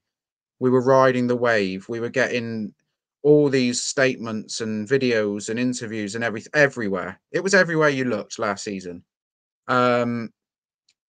This year, when things haven't gone right, we've had radio silence. Now, look, Simon Hallett has his own life. He's not in the country all the time. He's got time zones to deal with. He's got other business interests. I understand that, he's said it himself that, he's sort of a non-executive chairman, wasn't he? He called himself years ago. That's why he's put this strong leadership team in place here in Plymouth. But I just feel like something to come out and say, as we put to Chris, I'm not letting you take the credit for all those questions, Aaron. You made me type them. Type some very stupidly long words that I can't say. So thanks for that. Yeah, I apologise for making you say some of those. But we've had, as I said, we've had Houghton, Edwards, Hardy, even Foster himself come out and try and issue a rally cry. Now, we finally got that rally cry from Simon Hallett at the bottom of yesterday's statement, but it's taken to the sacking of the head coach to get it. And I just feel like something like that before the Easter period, he doesn't even have to mention Ian Foster. If he doesn't want to mention the head coach because it will be shown as a vote of confidence, that's fine. But I'd have really liked something. It probably wouldn't have made a jot of difference to anyone's feelings. But just something to come out, give us something to cling on to. Did you see what Preston did with Lowe earlier in the season? Yeah. Yeah, I think I saw some Argyle fans mentioning that was an option there. Was that like a joint statement by Ridsdale and Lowe together? Yeah, it was. I think it was the three of them, wasn't it? Ridsdale, Lowe, and Craig Hemmings, who'd obviously taken over after Trevor's passing. So something like that would have been fine. As I say, even if it's just Hallett, a 4-sentence statement saying we need you more than I've needed you since I've been in the club.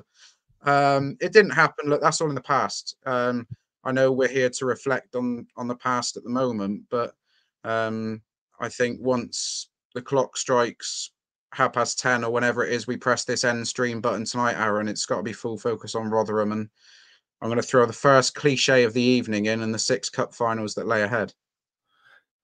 I mean, if that was your short answer, I'd hate to hear your long one. James, you've been waiting patiently. Wait, I'm on until the end as well. I've got plenty more to come. Jump in whilst you can, James. Go on. Give us your thoughts, your initial thoughts. Yeah, I mean, there's so, like Joe said, there's so many disparate thoughts about Foster, about the last hours of his reign.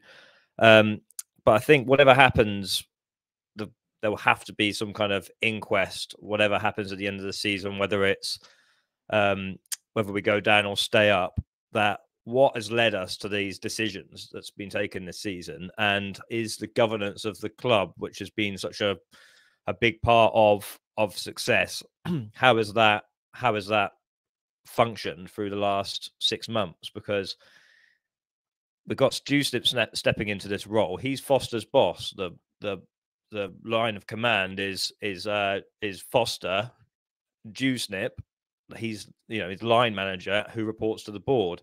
So any decision Foster makes that beyond kind of day-to-day running should be sort of okayed by Dewsnip. So when Foster came in and was as a rookie manager at this level, allowed to change the system to how he wanted it, allowed to change the approach to how he wanted it, we had these comments about how much information the players were taking on board, and then very quickly into like a serious run of games that should have obviously be okayed by Dewsnip. So you've got him stepping into the role, and you do wonder what he's been doing over the last couple of months, because he's supposed to be the conduit between the board and Foster and the team. So big question for me. It's just big question marks there about what he's going to bring to the table now as caretaker manager. Well, what wasn't he bringing to the table as effectively Foster's line manager in the over the last 2 months? And if anyone who works in any sort of structure, if your employees or the people you manage aren't performing, that's pretty much on you, and to a certain extent. And we've seen Foster cut a lonely, forlorn figure with no support, with no one coming in to sort of back him.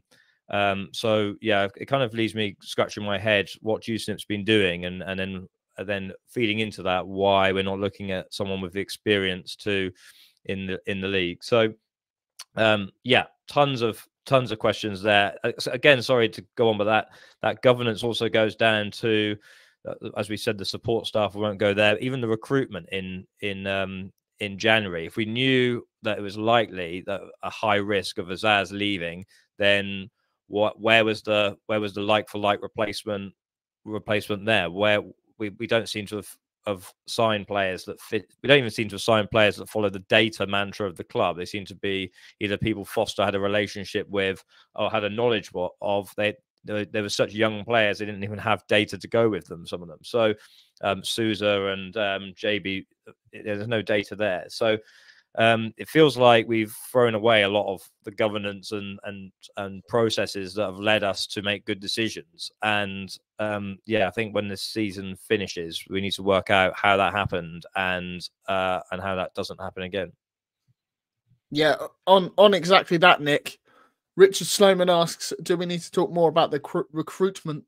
Whilst it is 100% the right call on Foster signing half-fit players, recall clauses on our best players, no new striker in January, is there an argument to say whoever's in charge would face a very tough task keeping us up in the league with our budget and that recruitment? Well, it's a loaded question because it's assuming that the recruitment is poor, which I think we generally all agree with, but it might be that players haven't performed, but the recruitment itself wasn't necessarily poor. But it's assuming that it's both poor and that that's connected to not having enough money.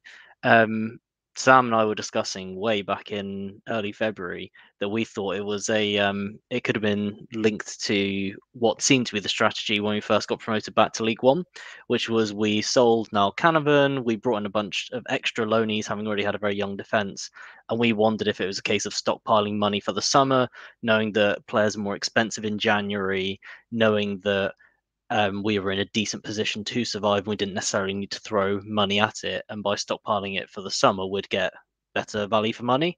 We've got absolutely nothing to back that up, but that was a thought that we had, because I don't see where the Schumacher and backroom staff alleged £1 million went. I don't see where the Gillespie money went. We basically brought a player in for every player that we let out. They didn't seem. Are we paying that much more for Devine and JB and so forth? But so I don't know if it's budget related, but like I'm personally, for me, like Foster had to go for all the reasons we've all gone on about, but Dewsnip seems to me to be the person most at fault for the post-January collapse. He's the person who set the strategy that took us back to 3-4-3. I personally think that's heavily influenced this. I know people disagree with me, but that's my perspective on that. He obviously brought Foster in. He's the person who oversees ultimately all the signings that we make. I see comments there about Devine replacing Azaz, but what about Cundle? I mean, we lost Azaz and Cundle. They're 22 of, as you can tell, there's an article coming out tomorrow, but 22 of 50 goals up until that point were directly influenced, scored or assisted by Azaz or Cundle. And we've lost both of them and brought in one player, Alfie Devine, with no minutes at championship level to replace him. Sorry, I'm trying not to grin at the comments. Yeah, I just... Yeah, it's harder than it looks, especially when they're aimed at you. I believe you. And then you can take another level too. Allegedly, he had a falling out with Shuey. Given the comments in the press, you could see that there might be something in that. He ultimately hired Foster, fired him too late in my eyes. Might have been involved in Shuey staying. I don't know. For me, I think I look at this and think that most of the questions need to be answered by. This is obviously tangential to the original question that was asked, but I look at this and see Dewsnip more involved than Foster. Dewsnip's got... I don't think he necessarily needs to go, though. I mean, if he goes down as the figurehead manager, then he probably is surely going to go. But he's definitely got questions to answer. And what I imagine to Hallett, not to us, well, maybe at fans forum, but he's definitely got questions to answer to Hallett in terms of what's gone wrong here. Why would you make such a significant change when you didn't necessarily need to midway through a season? That's ultimately taken us from looking quite comfortable to, well, yeah, it's probably going to the final day, whether we like it or not. If you assume that it's going to be about 47 points is the number of points that goes down and 48 keeps you up, then one win leaves us 3 points away from that. And so one win and we'll be in touch on the last day. I think it's most likely, whether we stay up or go down, it goes to the final day regardless. Sorry to go away from the sacking and bring it on to Rotherham, because I don't want to touch on some of Joe's questions, and I sort of want to sneak in a cheeky Alfie Devine ref watch. Really quick one, Joe. But obviously looking ahead to Friday's fixture then, do you see us being able to go up there and get all 3 points, James? Yeah, I mean, we certainly can. What needs to be addressed is chance creation, and that has dropped off massively under the dying days of Foster, and we have obviously been creating more away from home, but Dewsnip and Nance need to find a system, or revert to a system, or get us firing in some way that that they've got to tread the line between solving some of the problems that Foster's created or faced, and also not reverting to the exact same problems that we faced under Schumacher, where we were lucky to come away from the Rotherham game at home with a win. So as we spoke about earlier, there's no sort of continuity exercise where you just sort of keep going to keep doing what you're doing. There needs to be a change. There needs to be a quite precise change, and they've got less talent at their disposal just by through injuries and the players they didn't have before. So yes, of course we can get a result. Rotherham obviously picked up a result last weekend. Of course we can get something. We need a new manager bounce. We need belief. We need bravery. We need we need an injection of impetus, and just got to hope that the squad were affected by the atmosphere under Foster, and that they're able to produce something that the sort of the pressure off, the sort of freedom to express themselves and create. Yeah, obviously, Joe, this is where I'm going to shoehorn it in. I'm sort of flip-flapping all over the place here. Obviously, one player who won't be present on Friday is Alfie Devine. He'll be suspended after his red card on Monday. So do you want to do a quick analysis of that? You like a ref watch? We've literally got 2,100 people watching. I reckon they're all here for Ref Watch. They're all avid Keith Stroud fans. Look, when you see the name Keith Stroud on the appointment, you know that he's going to be the star of the show, isn't he? It's his performance. He's the circus ringleader, if you like. My thoughts on the Alfie Devine red card. Ian Foster had more of a problem with the first yellow than the second, I believe, having listened back to his post-match press conference. Now, the first yellow is where the player he impedes, if you like, picks the ball up deep in our half, carries it about 30, 40 yards. Devine's having a good pull at his shoulder, his shirt. It's soft. Like he's not like yanking his shirt off like that. He's literally just got a little grip of his shoulder. And as the player feeds the ball out to the right, the lad goes to ground. There's no advantage. Keith Stroud tries to play the advantage, brings it back, and books him. Look, do I think it's soft? Yes. Do I think it's a yellow? Probably, because Devine's gone with him for 20, 25 yards. He's trying everything he can to stop the player running. Now, he's doing a pretty bad job of it. Let's be honest. The lad's always half a yard in front of him, and Devine doesn't really get a good grip of his shirt. And the Norwich. That's the stupid thing. I want to come on to the kit in a minute, Aaron, as well. He shouldn't be wearing 2 pairs of green shorts. Pathetic. But the Bristol City player then throws about all the important things. Exactly. Yeah, that's what the people are here for. He throws himself to the ground. Now, then you get onto the second yellow card. And I do think Ian Foster somewhat threw him under the bus a little bit with his comments in the press. He didn't exactly help Alfie Devine out at all. When he talks about protecting the players in previous press conferences, he well and truly hung him out to dry by saying, I think his words were, when you're on a yellow card, you can't make a tackle like that. And does he get the ball? Don't know. Does he get plenty of the player? Yes, probably after getting the ball or even as he's getting the ball.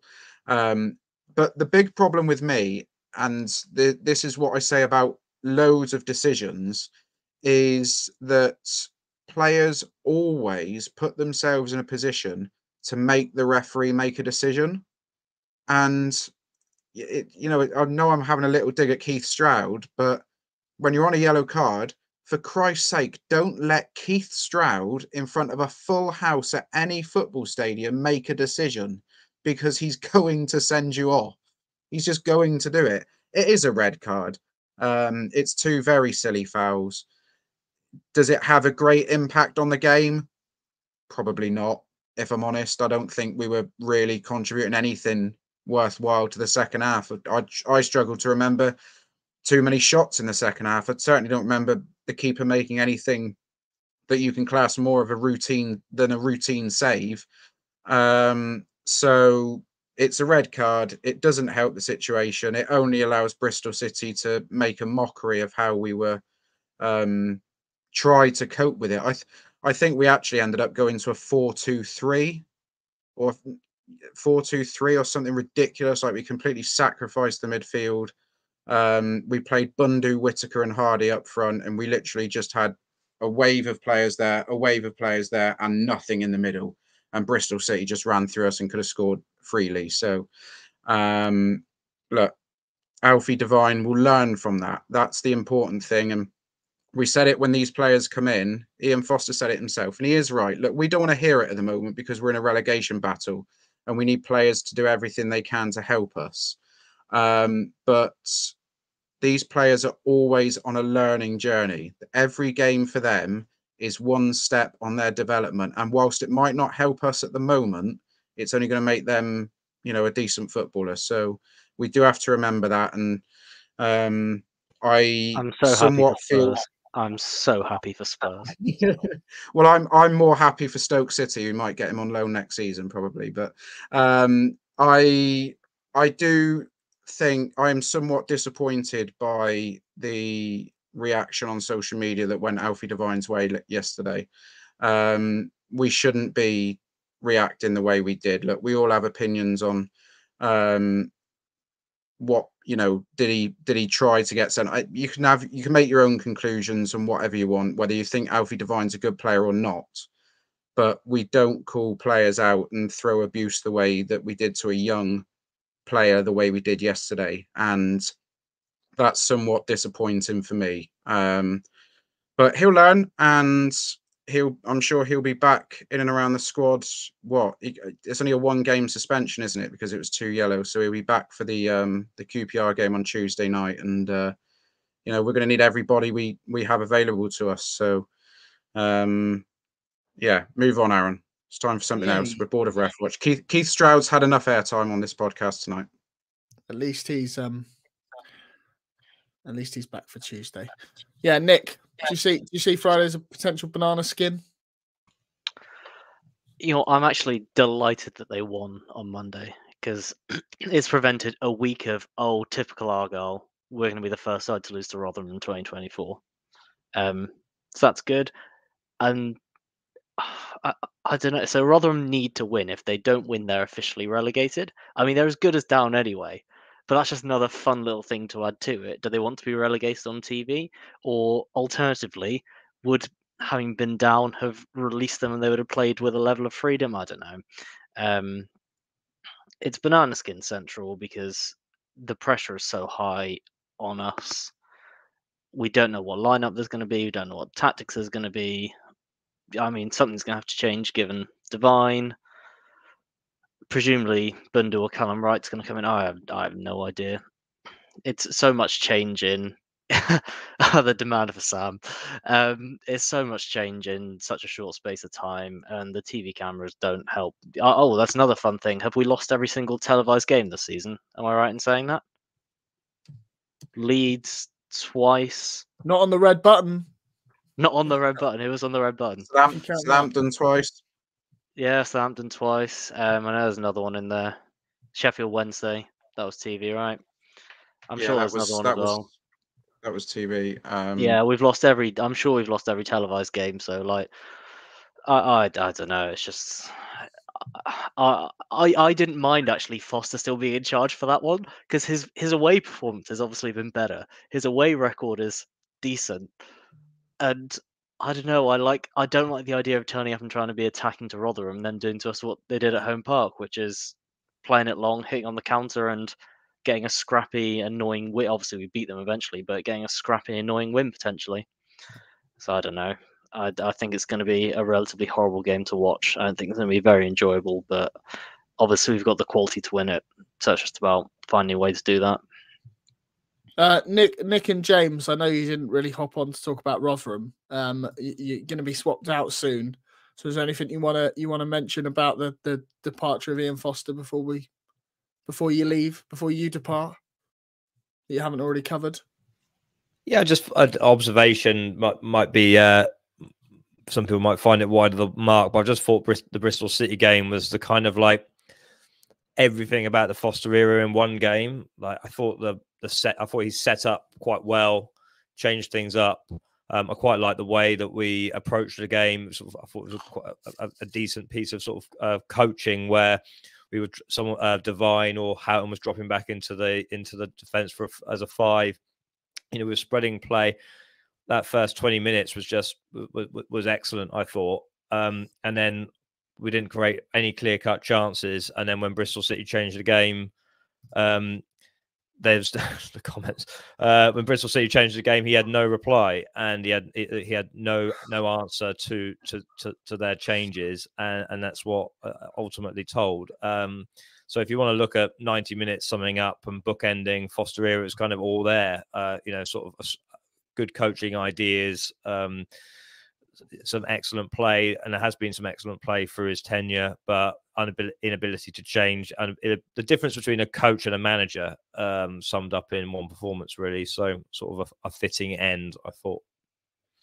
We were chatting about the game earlier, me and James. All right. Is that allowed? Yeah, sure. We have a side chat. Wasn't it? we were chatting. Oh, you're allowed to have a little chat with Chris on the side, but no, podcast contributors. We have a side must be chat set up from the original Argyle Life. Oh, Yeah. are they? Oh, right. Carry on. You want to keep us apart so that the reaction will be genuine the first time we get on for the podcast. Yeah, we were chatting earlier, and I was disagreeing in a bit with that, which was I didn't like the performance on Monday. Or rather, I didn't like the tactical shape. I thought it showed to me that Foster had not given up, but like was a bit defeated. That he's gone for this formation for the first time. That I'm sure he obviously knows how to lay down a 4-3-3, but I mean, it felt to me like he was trying to give in to what the fans have been calling for and go back to what had worked for Shuri a bit. But in particular, like you look at the way Shuri's 4-3-3 worked, one of the key bits of the season, inverted fullback coming in, the box midfielder that Pepper made popular last season, and that allowed more attackers to get the ball higher up the pitch. And we've got attacking mids and centre mid, whereas what we had here was a proper flat back four, so the ball was always going wide to fullbacks. We're trying to go around people by and large.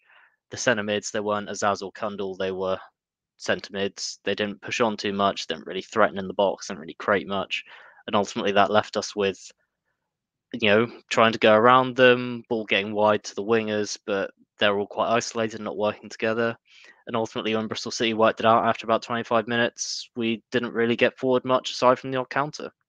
So I think the thing that worried me about that is it shows that, you need skill, good coaching, a real refined tactical plan to make a system like Chewy's did work. And it's not just the case of Dewsnip comes in, rolls the clock back, 4-3-3, throw the players down in formation, and they're going to start singing in harmony again. That's what kind of concerned me. And so I'm a little bit worried that if that's what we try at Rotherham, they're just going to set up in a compact formation, press a bit, work out how to stop the service, and then it's on Dewsnip to work out a way to make it work, if that's how it works. But yeah, that's a bit of a concern for me, that I'm just a bit concerned about whether or not he's got the tactical acumen to make it work, whereas last time he could very much continue what Shuri had been doing. Yeah, I mean, it's absolutely mad that there's nearly 2,500 people watching this right now. Before you go, James, quick one from Toby.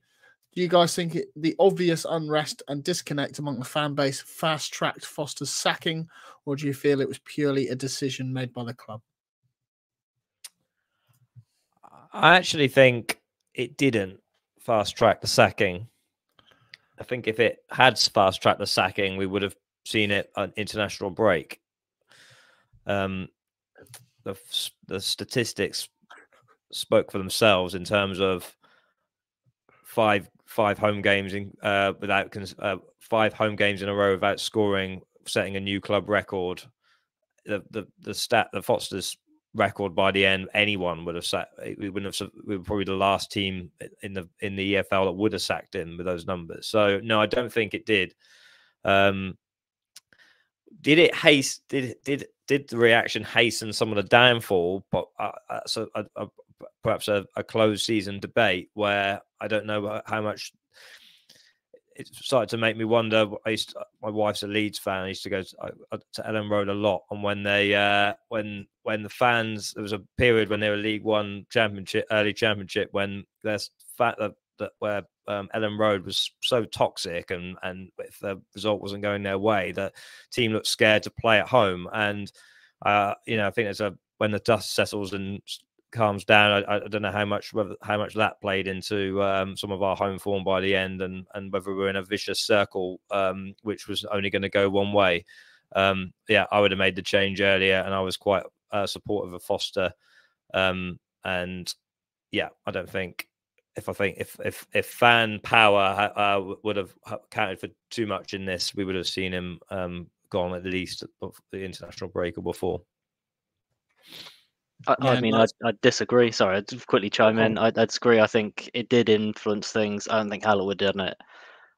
I mean, Hallett's already said, and I kind of agree, we can afford to be a yo-yo club. I don't want to be, but we can afford to be, and we can afford to go down as long as we go up in the next 2 seasons and still hit his 5-year plan target. I think the fans going was the nail in the coffin that made it inevitable. But I'll speak no longer because we need to give the people what they want.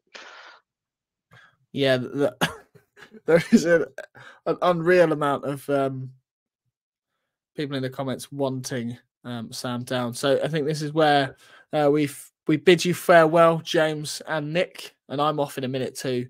But how do I? Here we go. I'll swap you out like this. And first question comes from Sean. Has Sam fixed his MacBook? He's back. No, clearly not, because he's on mute. I have fixed my MacBook, but I forgot to unmute myself. Come on. So there's your answer. The MacBook is fixed, but I forgot to unmute myself. Yeah, but at least the camera's working, which is a much better experience than the other day. I think my back's still not quite the same. But yeah, here, quite a eventful 72 hours to say the least, and ready to go. Jack has said the goat has entered, and that must be you, John. Those things. Well, goats are like famously grumpy, right? So Yeah. no, that's just still Sam. And you're famously a happy clapper. I'm gonna leave in a minute. I'm gonna leave in a minute for Finn, who's backstage. But Joe, you want me to ask you the question? I can't remember the question specifically, but obviously Neil Warnock has been clipped up on BBC Radio Cornwall by Andy Davis from Twitter. You know, his comments. This isn't the Andy Davis who failed to spot a ball had legitimately overstepped the line at Coventry. No. No. No. Right. What do you make of Warnock's comments and I don't know. I'm going. Yeah, Take you're that. going backstage and you're leaving it in my very trusty hands. As remember, you go into the computer chair. goodbye. Remember, there's nearly 2,500 people watching. Tell them to go and subscribe on YouTube. Anyway, goodbye. I will do. And I look forward to the comments that you are going to bring up over the next hour. Yeah, so before I take on my hosting duties, just want to add some things about the Neil Warnock clip that was sent around pretty much everywhere earlier on today. And those of you who joined us all the way back in December when Stephen Schumacher departed for Staffordshire will remember that I put forward a very passionate case, whilst the romantic in me also took over a little bit and suggested that perhaps with 20 games to go that Neil Warnock would have been the better choice to come in and steady the ship for the season. I said then that the deal would have been simple. You tell Neil Warnock he's on a 22-23 game contract, barring cup games, obviously. He would have no say in the recruitment process. He is simply there to keep morale high, which it was at the time, and just carry on with what we were doing. And we were doing some great stuff then. His recent career, whilst he has 8 promotions on his CV, his recent career has been coming in and keeping clubs in this division in these situations. That didn't happen. We went down the Ian Foster route, and I was all for it. I supported it. I was quite excited by it. And now we're in a position with just a half dozen games to go where we need to fight for our survival. And I'm very much of the look. I'm fully behind the decision that's been taken by the football club to appoint Neil Dewsnip and Kevin Nancekivell. I totally understand it. I think it was put very eloquently earlier by Chris Errington and others as to why it's perhaps the continuity of it all is perhaps the best way to go about things. If you take away the romantic side of a promotion-winning manager at this football club, they're very few and far between in our history, certainly in recent history, that coming back to save the day and all of that, and one last dance, Sharon, and all the usual that comes with it. I always felt there were plenty of positives behind bringing Warnock in as a firefighter. I understand the argument that he'd have to get to know the players on a personal level, and there perhaps isn't the time to do that because, as mentioned, with the schedule coming up, there's going to be very little time out on the training pitch. So I understand all of that, but Neil Warnock has seen enough of Plymouth Argyle this season to know what we are good at. He mentioned it himself in his interview today. He's been at almost every home game since he left Huddersfield before he took the Aberdeen job. And I just feel like it would have given a huge lift to everybody inside the building. That's what Warnock does. That's how he does it. He doesn't go in and become a tactical genius and rip up the playbook and do whatever he feels is right. He goes in and he puts an arm around everybody in that building and makes them feel good and gives them a lift, and it's all on man management. And right now, the one problem we have with this squad, in my opinion, is they're low on confidence. And you need a motivator in that dressing room. And look, it may well be a case that, and I do firmly believe that once they've made their decision, Andrew Parkinson and Simon Hallett will have definitely sounded out at least Joe Edwards and maybe a few others and asked them what they want in terms of help and support between now and the end of the season. And maybe they did say Dewsnip and Nancekivell. Maybe they did feel comfortable in those 4 games before Christmas. But my gut feeling is that whilst I'm going to support them and I have every faith that they'll be able to keep us in the division, Neil Warnock perhaps would have given us an even greater percentage chance of keeping ourselves at bay. But that's it for the minute. That's enough of me. You've heard enough of me over the last hour. John's nodding, bit rude. But we are we are here to hear the thoughts of John Allsop's Finn Allen. Finn, good evening. Do you want to just tell us before we begin, what shirt is that?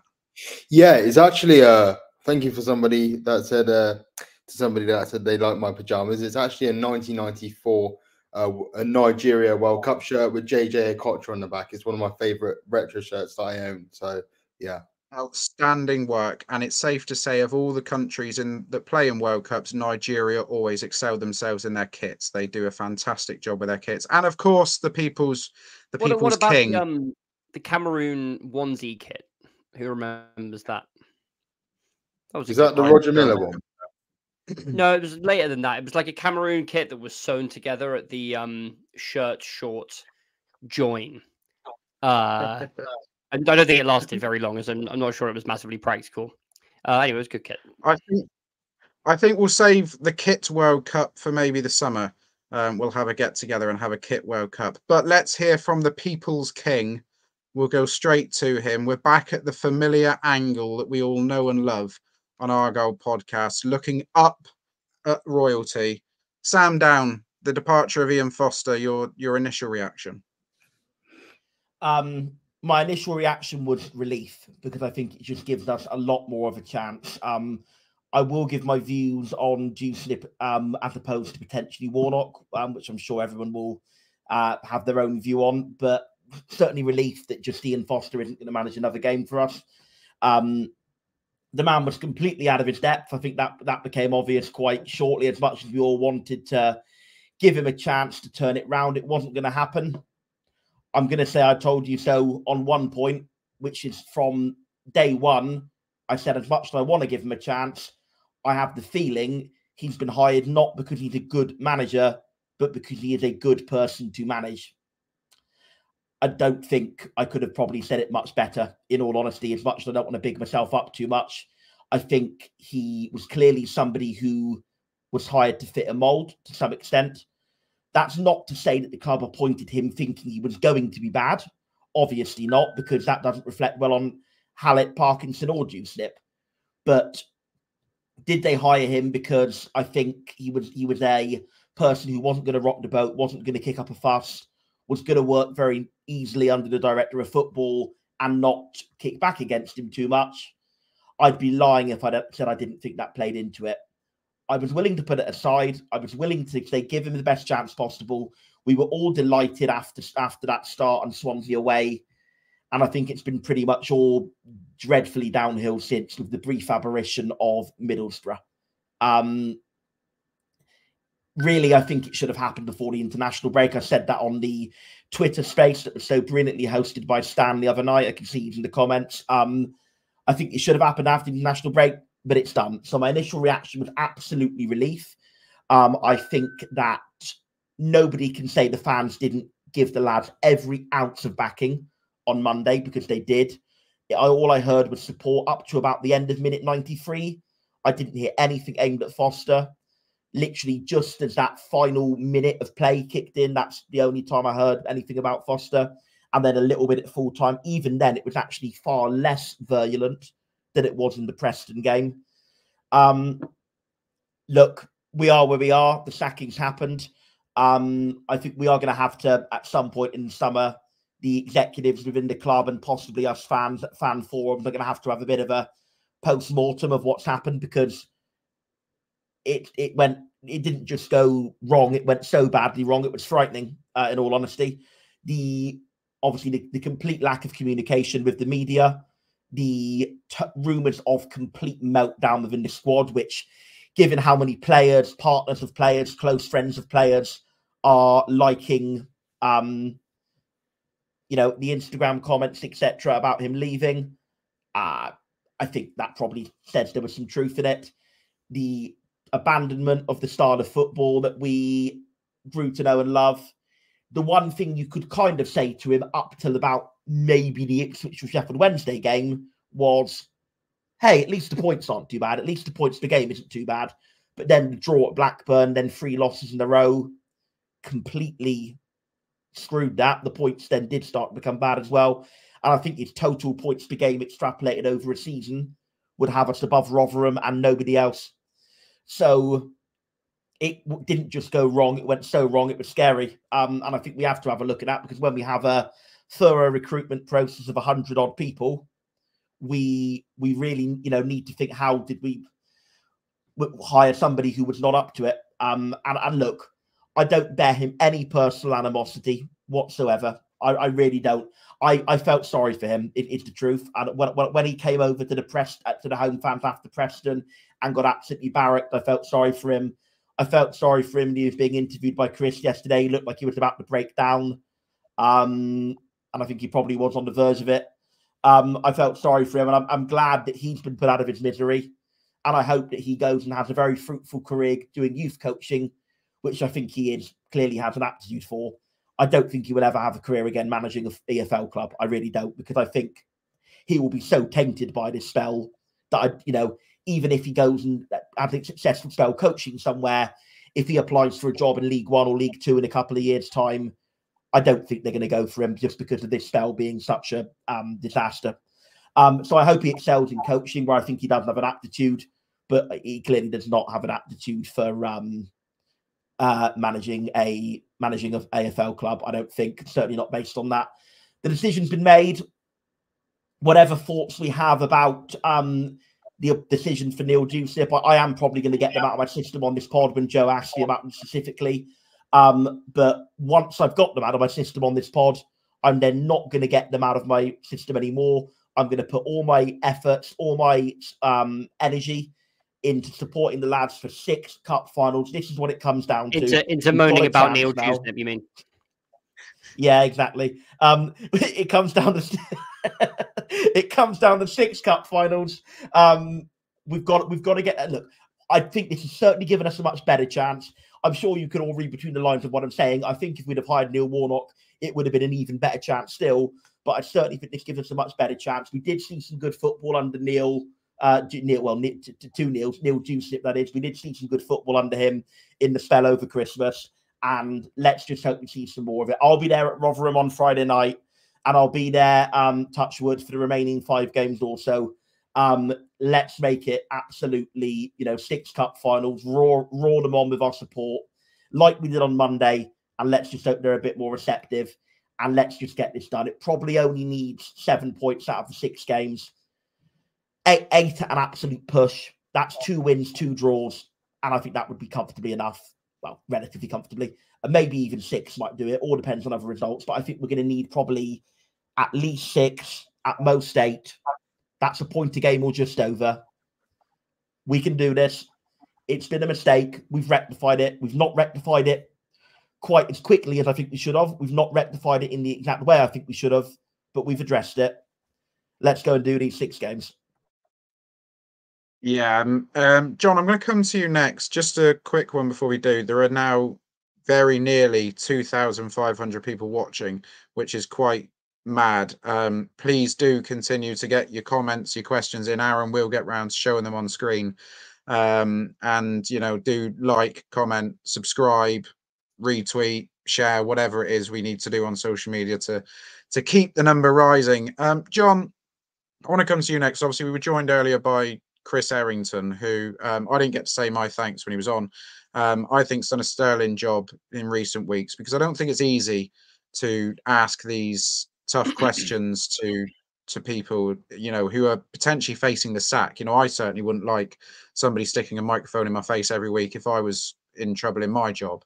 Ian Foster, the person, though, because in his press conferences, it hasn't been all roses and sunshine and rainbows and things. You know, he's not necessarily adhered himself to the supporters, and there wasn't quite that connection that we've had with, certainly not the previous, to a point you could say, 3 managers, because up until the last 6 months, Adams had the fan base in the palm of his hand, didn't he, really?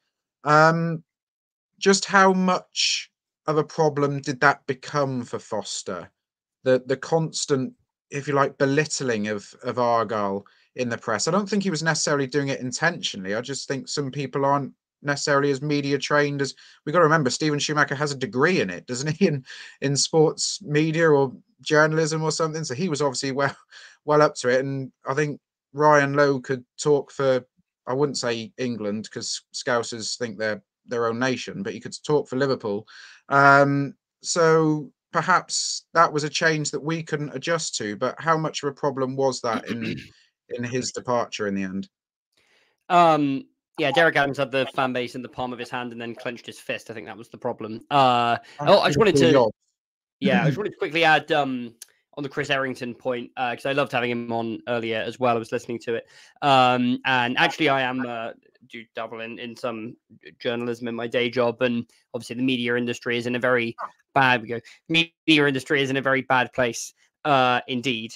And I think that, especially, you know, local reporters getting cut left, right, and center, you know, including at title zone by Reach, like Plymouth Live is, you know, local sports reporters getting snapped up by The Athletic, or, you know, in the US context, going to do fan blogs or whatever, to have someone kind of from the outside, you know, not on the side of the fans per se, but someone whose job is not to represent the club, not to be official media, sitting there asking those difficult questions. I think that can go under the radar when times are good, when, you know, the official media have kind of nothing they want to de-emphasize or hide. And I think he has been absolutely outstanding throughout this entire period. And yeah, we shouldn't be considering ourselves lucky to have that. It should be a basic thing that every community and every football club has, but we are lucky to have it, and I hope that people appreciate him for that reason. To come on to your question, I sort of see it 2 ways. I think on the one hand, he, as you indicated, obviously didn't help himself with some of his answers.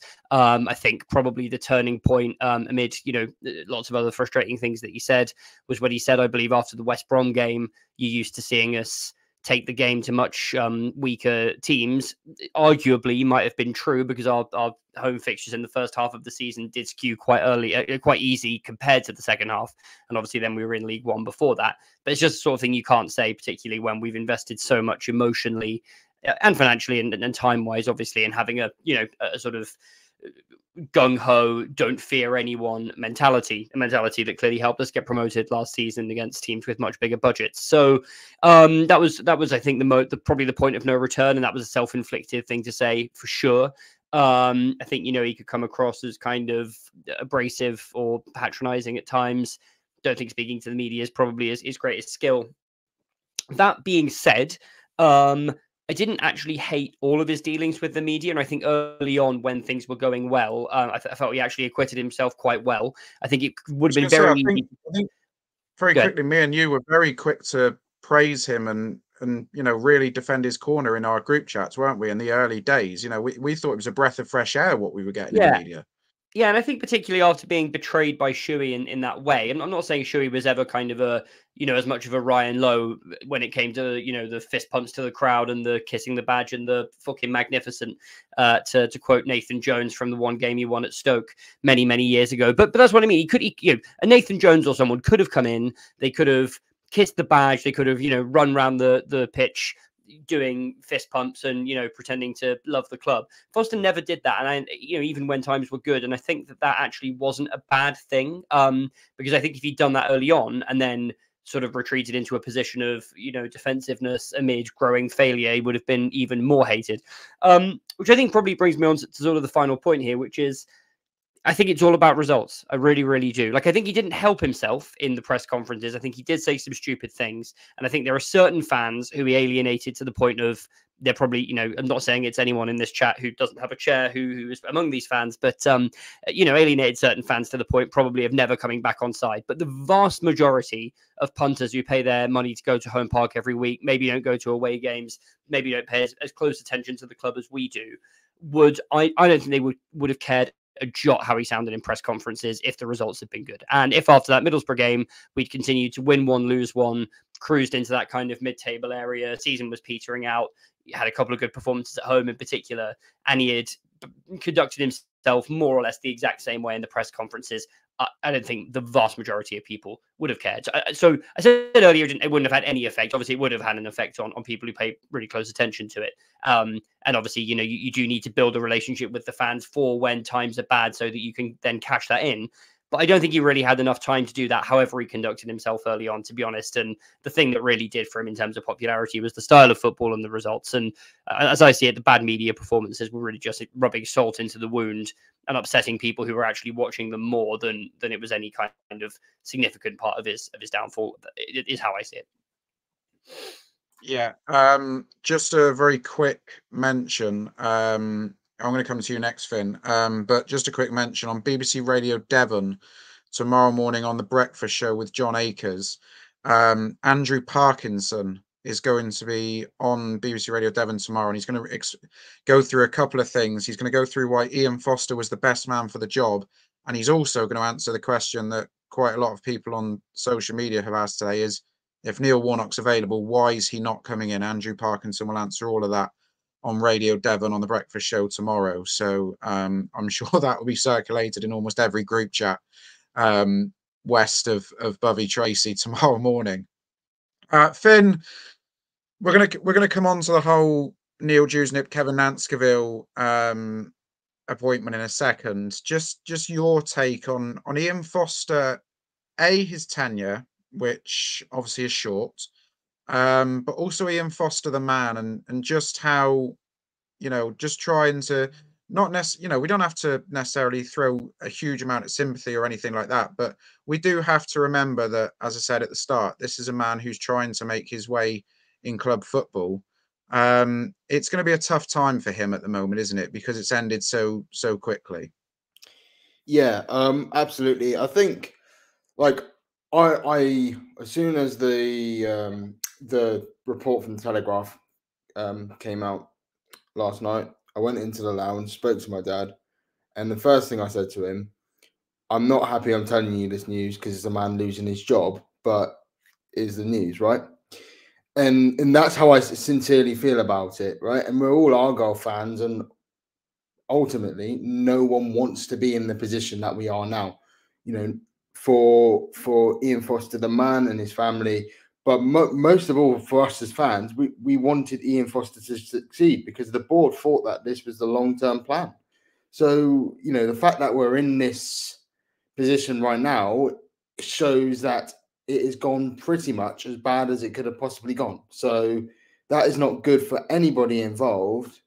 And now we're in not a perilous position, but certainly one of uncertainty. And with only 6 games to save it, obviously it's still in our own hands. And I think that's the most important thing. That's probably why they did it yesterday, because it was the last possible opportunity, probably, that if Foster wasn't sacked before then, that I don't think we would have won at Rotherham had he still been in charge.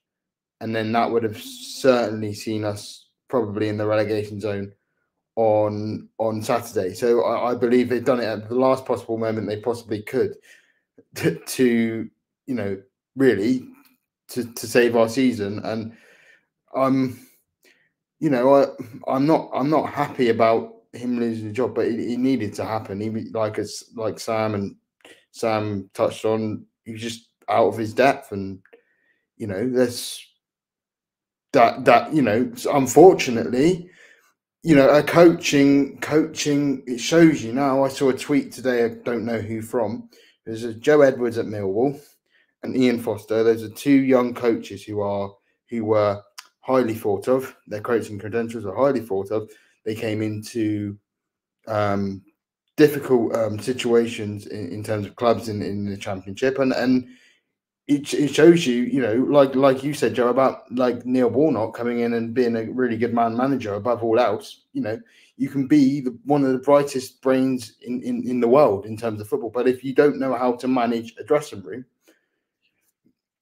it's all a bit pointless. Yeah, and I think that's the one thing that we do have to try and grapple with as a fan base at the moment is there's two sides to this, isn't there? We want the best for our football club, but equally we wanted this to be the right decision, and we have to make the right decision to keep us in the division. So an open forum now. You can all take turns, because I think the three of you have differing views on perhaps the strength of the arguments on this. So Ian Foster is out. That period in Argyle's chapter, whilst it was brief, is over. We have 6 games left, and we have Neil Dewsnip, director of football, Kevin Nancekivell, first team coach, and Simon Ireland, I guess also a first team coach. I don't actually know what his official title is. On duty for the rest of the season, obviously with Daryl Flahavan remaining in his goalkeeper role. Open forum, Dewsnip and Nancekivell to the end of the season. Thoughts on that, and thoughts on the strategic direction we are heading in over the course of the next few months. I'll allow Sam to focus on nothing other than supporting the players and looking forward for the next 6 games here. I did say after this pod has ended. Yeah, okay, fair enough. Yeah. Right. Cards on the table. I think it's an error not to go for Neil Warnock when he was very much touting himself to the club. I don't think he could have been any more blatant if he was hovering around outside the gates with a sign saying "pick me," could he really, as to how much he clearly would have had the job. Look, I think maybe there's an aspect of Neil Dewsnip has gone to Simon Hallett and Andrew Parkinson and said, look, fellas, I got you into this mess. Let me get you out of it. Foster was my man. Let me be the one to turn it around and be the hero almost. And if that is the case, I admire his confidence, because I think he's certainly not lacking in that. I think maybe this is his redemption arc, because I do think that, look, there's a lot of stuff going around about him that I think is probably over the top, about how he's a, dictator and all the rest of it. Look, we don't know that. Here's what we do pretty tangibly know. We do pretty tangibly know that he is in charge of recruitment strategy. We do pretty tangibly know that he was at least heavily involved in the Foster hire, even if he wasn't the only one. And we do know that he was pretty heavily involved in the move to 3-4-3. All of which have had negative impacts on our season. That's before we even take into the equation rumours of a fallout with Shuey. Look, was that really what pushed Schumacher out the door? Probably not as much as the massively increased salary, if I'm honest. So Sam, the 2 points, 2 of the 3 points you just raised there about being involved in the appointment of the new manager, or the old head coach, and the recruitment policy, take out the whole switch to 3-4-3, etc. Isn't that the job remit of a director of football at a football club, to oversee recruitment policy? Hang on though, Joe. I'm not saying that he shouldn't be doing those jobs. I'm saying that he's not done those jobs well, because he's hiding in Foster, who was a mistake, and I think the recruitment in January was not what we'd have hoped for. So I'm not saying that he shouldn't be doing those jobs at all. I'm saying he's not done them to a great level. Now, look, is this his chance to turn things around? Maybe. But I'm going back to what Nick said. I think somebody who has, for all the best will in the world, and completely taking aside any of the more wild speculation, someone who has had a part to play in getting us here, I'm not sure is the best person to then get us out of it, in truth. I certainly think he gives us a better chance. I think that the performances from his 4 games in charge were decent, and they merited more than the 3 points they got. I think we got unlucky at Cardiff with a fluke of an own goal. how nine times out of 10 that just doesn't get in that situation at all. We absolutely dominated the game, and Barley Mumbo could have won it at the end. We got a bit unlucky at Southampton with that ludicrous offside call. That would have put us 1-0 up. Look, would we have won the game? I don't know, but I reckon we could have drawn it at least. We got a bit unlucky Watford home. I think we were the better team. The only game where you could say we got a bit lucky was the very first game, which was Birmingham. And even in that, I think a draw was a fair result in the end. So I want to be a bit positive. By the way, about what a point that was in hindsight. I know we were all very annoyed with it at the time, but Jesus Christ, if we'd lost that game, that would have had... Pulling that back to 3-3 and had sort of saved us a bit from being a bit cut adrift. So look, the performances in his 4 games in charge were good. The results weren't quite there, but I think the performances were, the performances merited more than the results got. So that's the good stuff. I just think that with the mistakes he has made as director of football, not saying he shouldn't do those jobs, but the way in which he's executed those jobs has left me enough to doubt him.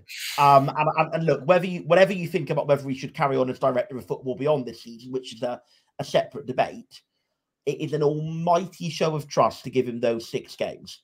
And if he then does a great job, and if he keeps us up, I think he will absolutely have the thanks of the fan base. Even then, there would still probably be a conversation about whether he's the best director of football going forward. But blimey, it would be a fantastic thing for him to keep us up and have that redemption moment.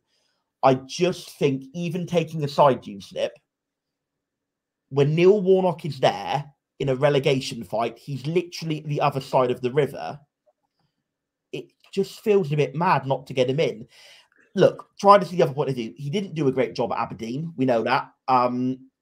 Clearly not his sort of job at all. He did a very good job at Huddersfield last season. Took over when they were bottom of the league and kept them up. This is what he does. He takes over championship clubs in a relegation fight, and he is, I'm pretty sure, correct me if I'm wrong, never once relegated them. He is the ultimate, consummate firefighter, and he's right there, and he wants the job. That is such a brave call not to take him.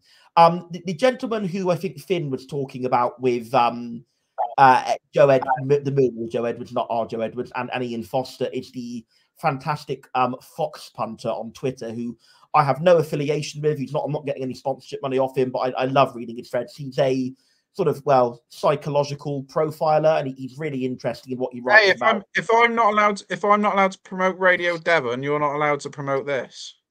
But it's very relevant to discussion. And I think what he said is he said Foster's clearly an intelligent guy and a good coach, but he didn't know the first thing about the championship, and that focus on and that experience, those sort of things that stay in your subconscious from having done that job and been there and done it 100 times before, do have great value. And experience, in a way, is almost becoming undervalued. Now, look, I'm not completely saying I agree with that, because I think hiring somebody inexperienced, if they had a better skill set, would be okay.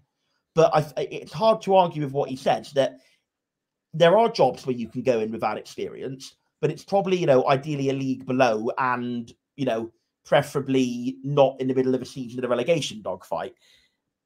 And I just think that, even if you say with half a season to go, having a gamble like that was okay, we've sort of gone from somebody who had 0 games in management to someone who's had 4 games in management in Neil Dewsnip. So we've got, I guess, he's been in the building as director of football for nearly 5 years now. And he has, whatever you think of this season, he has done a very, very good job as director of football over those 5 years. But it just seems to me to be a bit self-defeating not to go for Neil Warnock. I'm interested to hear what Andrew Parkinson has to say, because no doubt he'll mention it and he'll give his rationale. So I'm going to hold off a little bit. And like I said, now that I've got this off my chest, I will pivot to full support. But I just don't see why, when the man who is most famous for being a motivator, a firefighter, a survivor of relegation battles, is there and wants the job, why you would A, not go for him at all, and B, why you would give it to someone whose decision making this season has proved to be questionable. So I hope it pays off. I hope that Neil Dewsnip shuts me up and shuts many others up and does a fantastic job and keeps us up, and then move on to next season. And I think he still gives us a better chance, but he doesn't give us as much of a good chance as Ian Foster, as Neil Warnock, that was a slip of the tongue. That gives us a much better chance than Ian Foster, but not as good as one of Neil Warnock. That's my take on the matter. And I will now, I'm sure you'll be all relieved to know, shut up, and I will let John and Finn say their piece. I'd just like to say a few things like on this appointment myself. I want to try and, sort of move away from any of the sort of rumours and kind of take what Neil Dewsnip said on face value, which is in about December, just before Ian Foster was appointed. He was asked, could you see yourself taking this full time? And he said, basically, words to the effect of, management or being on the touchline isn't for me. I prefer it upstairs. Now, whether there's other reasons for this or he has changed his mind, ever since then, he has been on the touchline with Ian Foster. And part of a job, I believe, of a director of football is not only to create football strategy, going forward and signings and things like that, but dictate that and to a certain extent, but also to give the manager some advice. He's been on the touchline, and yes, Ian Foster hasn't had probably the correct support in terms of assistants coming in late and were they the right assistants and his assistants and whatever. But in the last 17 games that Ian Foster's been in charge, Neil Dewsnip has been on the touchline, and we haven't seen any change. Ultimately, the head coach is going to have the final say in the game, but we haven't seen any change in Foster's in-game management, any change in. Just very quickly, just a little facts point. Dewsnip was back in the director's box conveniently this weekend. Right. He was in the director's box at Norwich and on yesterday. I keep forgetting the Easter weekend plays havoc what day it was, but yeah. Other than that, though, your point is right that he spent the rest of the games on the touchline. Yeah, so he spent most of the games on the touchline after having said that he didn't really enjoy that side of the game as much, and we've decided to get him in for the rest of the season. Now, forgetting who's in charge, we are just behind the team and want the team to do as well as possible. And I'm sure the fans can unite on that. And the goal this season has always been staying in the division. So as long as we achieve that, then none of this right now matters. However, Neil Warnock, whether you agreed with it in December, and I said in December, if we couldn't find what we felt was a suit, obviously they felt Foster was a suitable replacement in the end, but if we weren't confident on that, get Neil Warnock into the end of the season. Now I understand why they went for what they saw as a more long-term appointment. I completely get that. But now that hasn't worked, and he's still there, and he has not chosen Neil Warnock. In my opinion, Hallett, Parkinson, and Dewsnip have made a big risk and potentially nailed their own coffin if we go down, because they are all complicit. Then if we go down, if we stay up, then fantastic, and they can then go away in the summer and go, like, this is what went wrong, and we can sit down and work out where to go next. Fine, but they are taking a huge risk here, and for me personally, opinion now, I think Neil Warnock. Nothing's going to guarantee us staying up, far from it. But the guy's record at this level at doing exactly that is pretty much impeccable. So I personally, I'm behind the players, I'm behind Dewsnip, and I'm behind Nancekivell. But there's an open goal and we haven't took it. Like we've tried to pass it and gone a bit wide, and for me, that's it really. We put somebody in charge that, whether he meant it or not, said that he didn't want to be a manager, and now he's in charge for the possibly 6 of our biggest games in recent history. John? Yeah, I think I kind of agree and I kind of don't. I think it's a risk for them reputationally, as Finn has identified, purely because of the narrative that Finn is selling, which I think is one that will be very common among our fan base, which is if we do go down under this management team, the narrative will be Warnock definitely would have kept us up because he's a firefighter, because he's a club legend, because he would have given the place a load of pep and whatever, not the manager pep, the sort of energy pep. And so, you know, they effectively won't be able to turn around and say, well, it wasn't that straightforward, even if that is the truth. And I think it might be the truth, by the way. Like, I'm not going to sit here for 1 second and say that Neil Warnock definitely would keep us up, because there is no such thing as a sure thing in football. I agree with Sam. It's the appointment I would have made instead of Dewsnip, just because I think it maximizes the chance of staying up, given his record and given his kind of power of positive thinking shtick, which seems to be kind of what we desperately need at the moment after what by all accounts has been a difficult and kind of divisive period. But it's not a guarantee. And you know, ultimately, it's probably not going to be a popular thing to say, but it's something Dan Ellard has said all season. Probably we would be overachieving if we came 23rd in this league because of our budget. Now, that's definitely not me saying we should all just go down and thank Christ we were here at all and down tools and that's it. Of course, I'm not saying that. We've put ourselves in a great position. Punching above our weight is something we've done consistently for years, and huge mistakes have been made that we aren't doing it this season. But I think the fact remains that we are punching above our weight. And I don't think there's any guarantee that Warnock would walk in and be able to kind of turn us completely around within 6 games. He did an amazing job at Huddersfield. That is a very big reason, why I would have appointed him, because I do think that he has recently done it at this level, rather than with, talking about someone like Tony Pulis, who would have been a firefighter 5-6 years ago. But, I do think that at the same time, he did have a lot more time at Huddersfield, right? I think he came in February kind of time there, maybe March, but certainly not later than that. So, it's a difficult thing. I think the key to this question, and it's kind of a counterfactual we're never going to know the answer to, I guess, is what we've been discussing, this difference between Dewsnip and Dewsnip and Foster in terms of style. And I think the key question is, I don't know the answer to personally, is what does that come down to? Because, under Dewsnip, we didn't win, sure, but as Sam has alluded to, we had at least 3 very positive performances. We scored 9 goals in 4 games, which I think, we'd be absolutely somewhat. I don't know if I'd bite your hand off for a 3-3 draw at Rotherham, but I certainly would bite your hand off for a 3-3 draw at home to Leicester, or maybe even at home to QPR if we win on Friday. Just something that shows that we're going again in front of goal. So, it kind of looks like Dewsnip played an even more kind of fundamentalist version of Shuey ball on paper, and obviously Foster went completely the other way, and that's ultimately what led to his sacking. So on that basis, you could say, well, Dewsnip can revert us to that.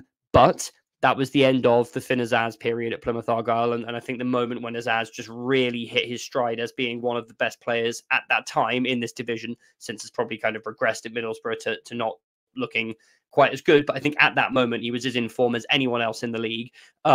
Created and scored a serious number of goals for us in that kind of December period in particular.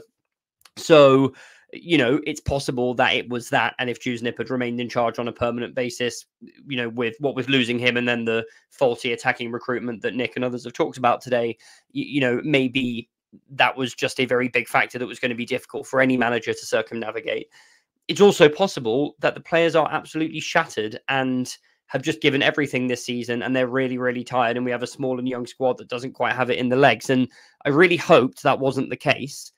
But like on Monday, I started to see a team that started out really, really well, and then, just looked so tired by the end. So, it could be, and what I guess we have to hope is that was all down to Foster, that he lost the dressing room, the players weren't playing for him.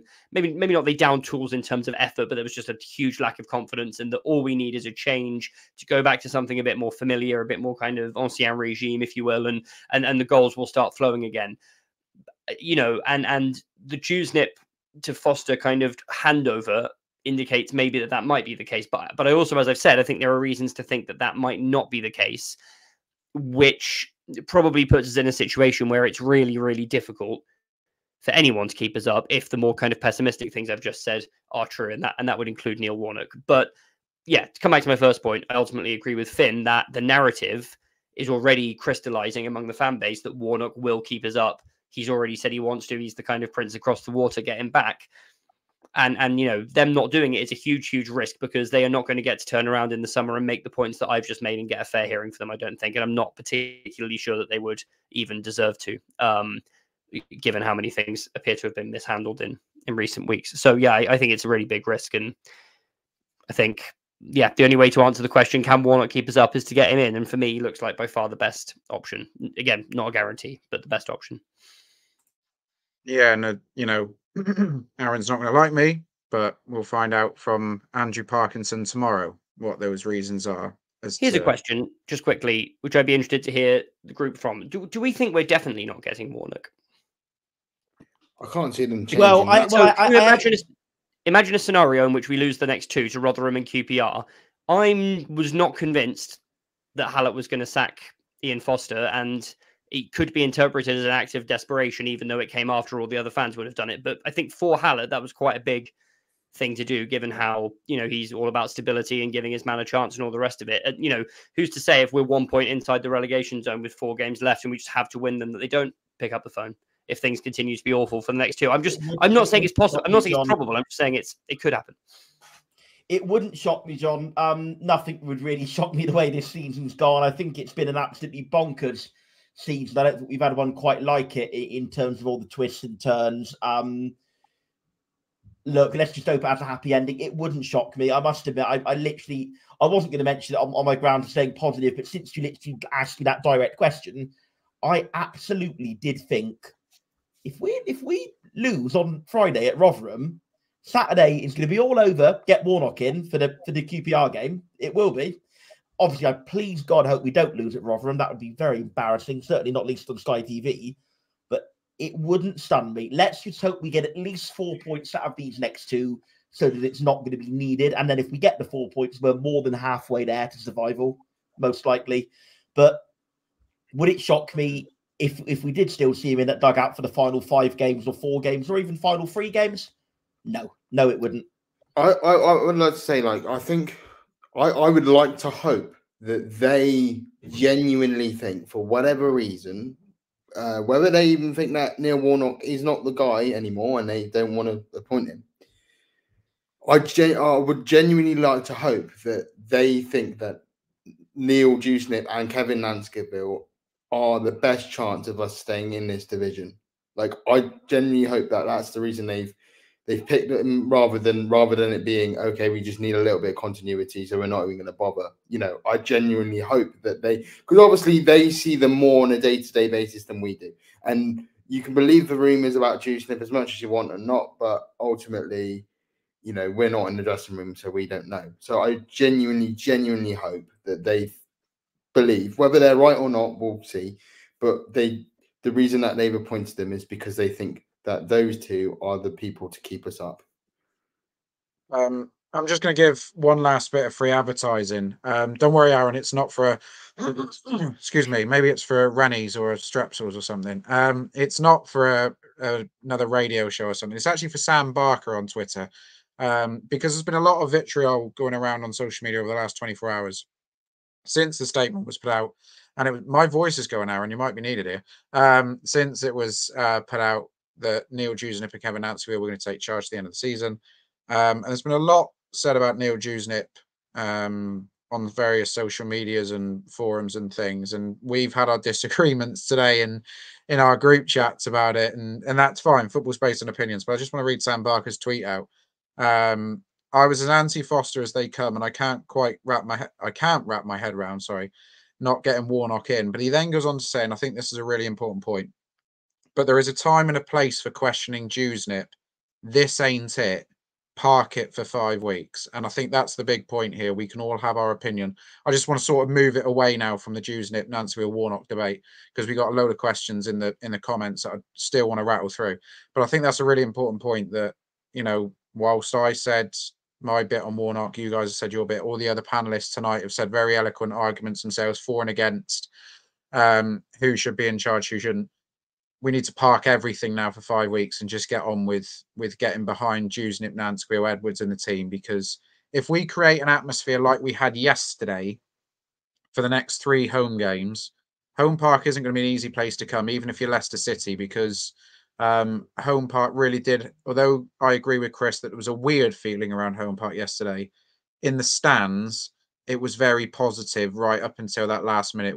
They were trying everything to get behind the group, and I think that's what we need to focus on. But we have neglected the comments in the questions far too much now. I'm going to blame Aaron for that because he's been hosting longer than I have tonight. So let's quickly rattle through the ones that haven't been asked yet. Let's have a look. A couple of there were for Chris Errington. We can't do them now. What have we got? Argyle Till I Die sent a question in saying, why was he not sacked after that shambolic Sheffield Wednesday Blackburn week? Absolutely no way was 1 point acceptable. We'll try and keep these answers brief if we can, lads, because we have been on for nearly 3 hours now already, and we probably do need to let people get some sleep, and I've got an 11-hour shift tomorrow, so I'd like to get some sleep.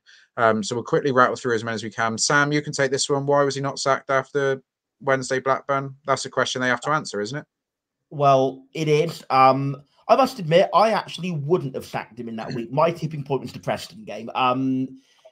Look, I think Wednesday to Blackburn was a very short turnaround, and I think they were possibly staying up north or meant to be staying up north. So I get not doing it after Wednesday. And obviously Simon Hallett did say in his statement, we have done everything to make it work. So I get that. Look, after Blackburn, that's a more suitable time to do it, with a whole week before the game. But it was a much improved performance at Blackburn. Probably the second best performance of the Foster era after Middlesbrough, maybe Cardiff home. But it was a much improved performance, and I get why they would have thought giving one more game. So I get not doing it after that week. The time that he absolutely should have been done was after Preston, going into the international break. That, for me, is when it's baffling they didn't do it. After the Wednesday Blackburn week, I kind of get why they didn't. John, this one for you from Marcus Ham on X, Twitter, whatever Elon wants us to call it nowadays. Have Argyle lost its appeal to whomever the next manager could be, even if we do stay up? No, because there's only 92 jobs in the Football League, 24 jobs in the Championship. You know, it's a bit like seats in F1, right? Like there are still loads and loads and loads of good drivers who are going to want to drive for Kick Sauber or whatever that team's called now, even if they're an absolute joke, you know, because there's a scarcity of positions, and loads of people want to be a manager in the not only in the Football League in this country, in the Championship, which I think is absolutely one of the most exciting leagues in the world. You know, are we going to be able to get in a really big name manager who could be managing at the top end of this division? No, but then that was also the case when we hired Foster. I don't think we were going to be competitive for luring, you know, Daniel Farker or Russell Martin or whoever away from their jobs with top teams at this level, because that's not how it works. So, you know, I still think it's going to be a really, really attractive proposition for, you know, whoever might get the opportunities come in the summer. And I think it arguably, you know, doesn't really matter if we stay up or go down from that individual point of view, because I think it will be an attractive job in League One. Arguably, maybe more so than in the Championship for a certain type of manager. There might be a certain type of manager who looks at us in the Championship and thinks low budget, struggled towards the end of last season, probably going to be a rebuild job, losing Whittaker, maybe some other big players. You know, that's going to be really tough. You know, a certain type of manager might look at us going down to League One and think, well, this team pissed this division 2 seasons ago. You know, we've got loads more money coming in now from those sales. It's going to be a reset. I really back myself to take them up. So, you know, the sort of tier of manager who I think we were likely to be attractive to in January is probably going to be about the same as the tier we're attractive to now. And obviously the problem was in January, we appointed the wrong person. But, you know, the likes of Michael Duff, for example, I could absolutely still see wanting to take this job in the summer. Obviously, we're going to have a debate nearer the time as to whether that's an appropriate name or not. I know Joe is very enthusiastic about him. I am fairly enthusiastic about him as a potential option. But, you know, it's no guarantee that any one individual wants to take the job, because there are obviously personal circumstances, you know, to do with moving and you know, all the rest of it that just comes with taking any job. But like in terms of the football side of it, I still think we're a generally upwardly mobile club. Still think we have a reputation for being well run. We're not in dire financial straits. You know, we're not failing to pay the players, that kind of thing. And yeah, once again, there's a scarcity of positions in professional football. So you know, I'm not really. I'm worried about the appointment in the summer from a point of view of us getting it wrong again potentially, like we did in January. I'm not worried about the caliber of applicant that we might be able to attract personally. And one for you, FPL is life. As this has become so obvious that we've stopped saying it, but why were the board hiring a defensive specialist coach when they explicitly wanted an attacking intent?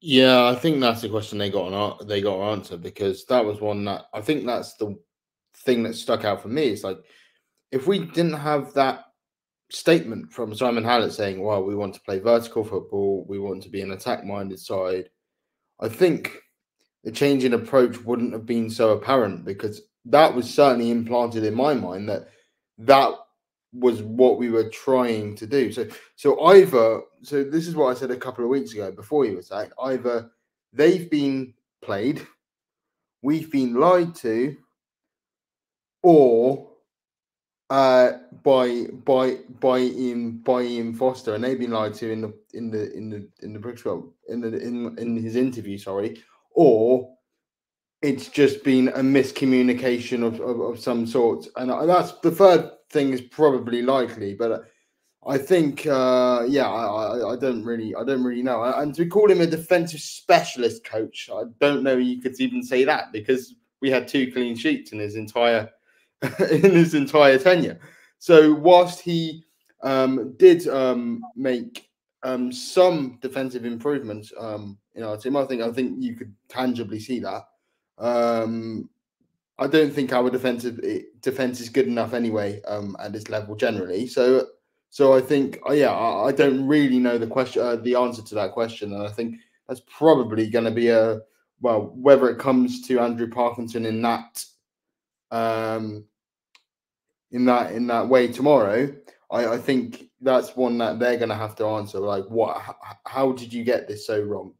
And they're probably still working that out themselves, to be honest with you. So my own gut feeling is the next fans forum, regardless of whatever happens over the course of the next 6 games, the next fans forum could be quite an interesting watch.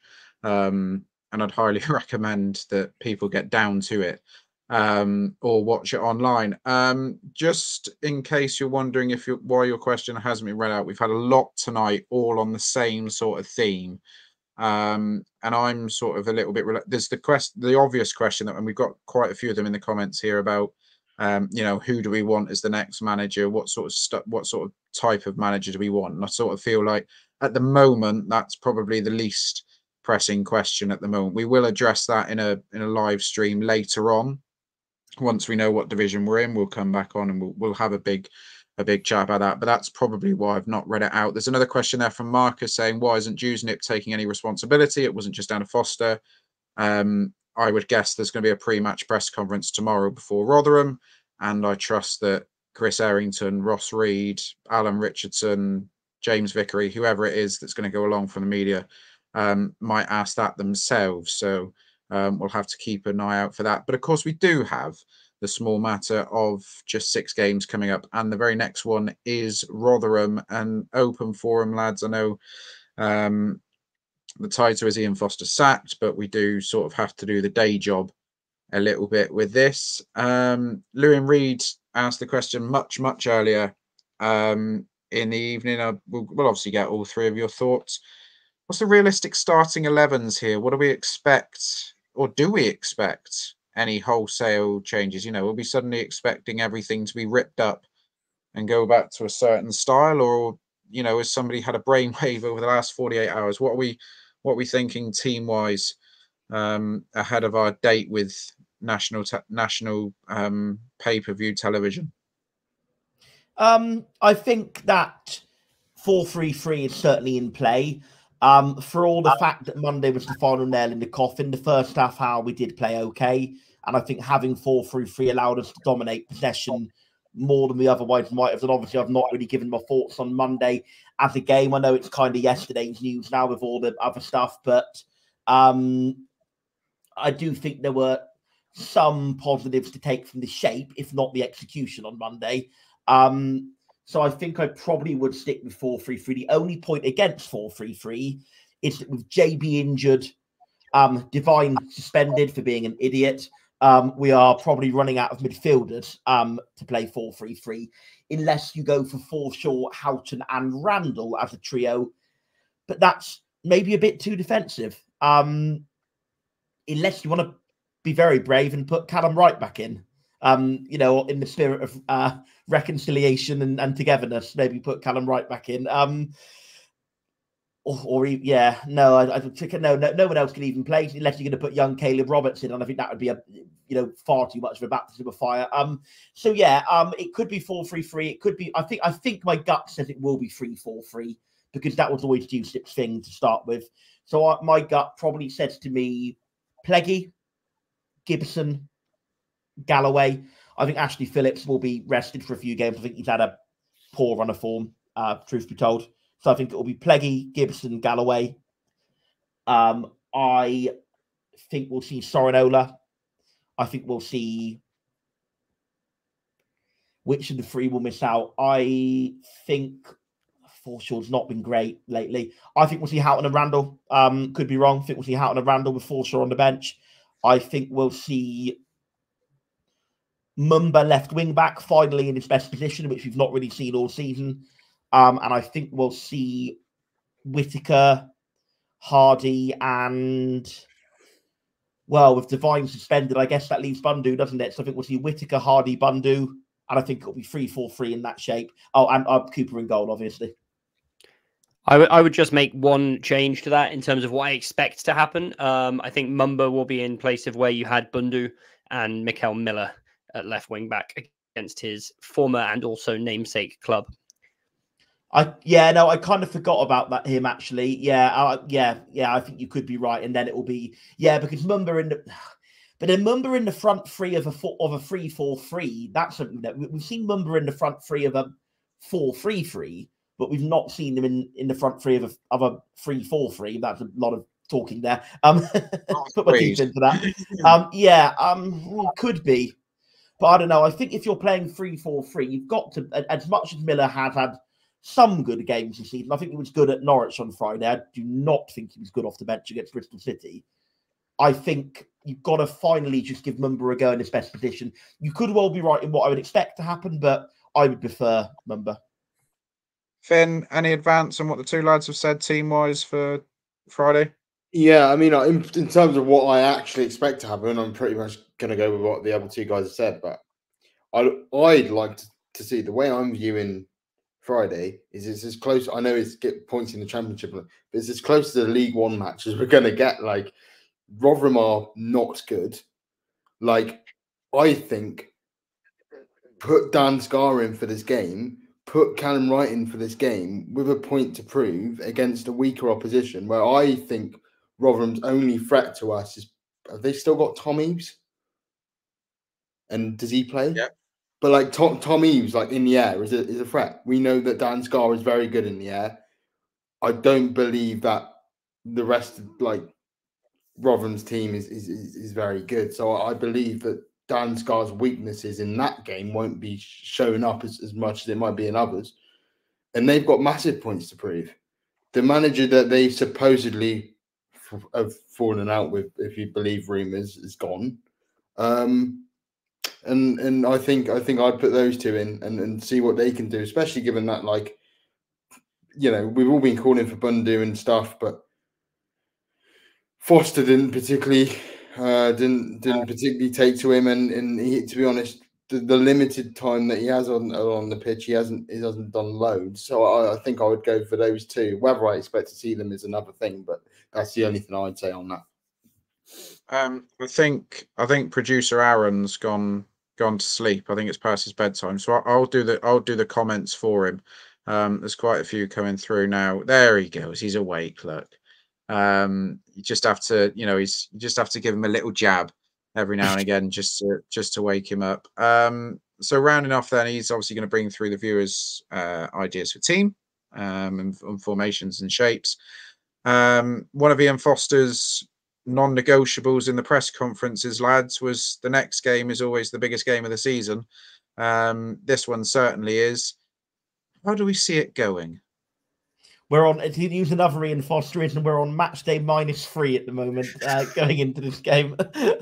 And we are all going to have to suffer. I think we're going to do it. Listen, we're excited Sam, about it. Some of us have been on since 7:30. Some of us are already suffering. I think we'll win. Don't ask me if we'll stay up. I'm not so certain on that, but I do think we'll get a win on Friday. And if we do, John? we're maybe nearly halfway there. I think we'll win 2-1. Goals from Mumba. You're going to give us the minute as well. If you know, goals from Mumba and Hardy. Hardy's going to break his duck and get back to scoring form. Mumba and Hardy. John? If we win, we're halfway there. Whoa, Sam, down, get a chair. No, that's good. Marker to be clipped, added. I, just to be contrarian, and also because I kind of partially believe it, I think we'll draw on Friday. It'll be really frustrating. Just the sort of game where we're not really kind of... Yeah, I think we'll be very up for it. I don't think that's necessarily been the issue going into games, but just one where things maybe don't go our way. A couple of reasons I think that. Number one is that, Dewsnip's first game in charge after Shuey went, when there was a lot of destabilization around that, was that draw against Birmingham, who also, are kind of down there. And we weren't really great, but then we did pick up in the other games under him. But that first one was a bit of a learning curve, and yeah, I could see similar here. Also, lest we forget, we were very lucky to get 3. Well, I say lucky, it was quality, but a bit lucky to get 3 points in the home game against Rotherham under Schumacher, which was his final game in charge, even though at the time they were arguably even more abject than they are now. Because I think they're the sort of side that maybe our preferred style doesn't really work so well against. Tried to kill half our team as well that day, didn't they? Yeah, well, exactly, and that. So I could see us drawing on Friday, a lot of doom and gloom around it, but then we stay up. I think we have a lot more winnable games than some people in the comments and on here seem to think. I think Rotherham, QPR, Stoke and Millwall are all super winnable games, and the 2 home games against Leicester and Hull are obviously very much kind of depends which version of those 2 sides show up. Obviously, if their quality all come out to play on those particular days, we will lose those games because they have unbelievably good players, both of those sides. But I think those other 4 games out of 6 are absolutely winnable. So I don't think it's the end of the world if we don't win on Friday, but obviously it would be bloody nice. Ben, quickly. Yeah, I'm going to go more with Sam. I don't think it's going to be a particularly vintage performance, and we might come away thinking, oh, how are we going to do, for the rest of these games? But I think the 3 points is the most important thing. Like, we must get 3 points on Friday, I believe. So I'm going to go scrappy 2-1, maybe a bit more nervy than we like. And yes, we'll get those 3 points, and then I think we can get. I think we can get 4 points, not easily, but I think we can get 4 points pretty capably over the next 2 games. 6 out of 6 is a bit more of an ask, but we can definitely do that as well. So, John, just to pick up on your point that you made about you made it earlier about Birmingham and how that game went, and what you said about this game. My gut feeling about that Birmingham performance was there was such a buzz leading into it that the players were almost too fired up and ready for it, and perhaps too much wanted to prove a point. And maybe that did lead to the 3-1 scoreline at one point that day. And I hope that's not the case in this game. I hope that we're a little bit more level-headed going into Friday, and we just approach it as the next game. Sam, you asked me not to, so are we going to stay up? And yes, I do want an answer, because we've got an answer off everybody else on the podcast tonight, so I want an answer. No. 1 point. Clip. Final day. Clipped. That's on TikTok tomorrow. But I said we wouldn't go up last season. So I'm hopefully going to have the same outcome. Look, I think it'll be close. Sam didn't say we were going up last season until Callum Wright put the goal in against Shrewsbury. Yeah. Look, I think it'll be very tight. I think we absolutely can do it. I think it will be on the knife edge. I absolutely think it will go to the final day. Please don't interpret this as me saying we're doomed. We may as well give up. But if you're asking me for my guttest of gut feelings, do we do it right now? I am just inclining against, and I hope really hope I'm wrong. Just before I go on to the closer, just to check with you two, you both said we're fine, didn't you? No, I can't remember. Can't remember what I said, to be honest. I don't think we're fine. I think on balance, I was sort of saying I think we'll draw at Rotherham and stay up to counter Sam's will win at Rotherham and go down opinion. I think I do on balance think that.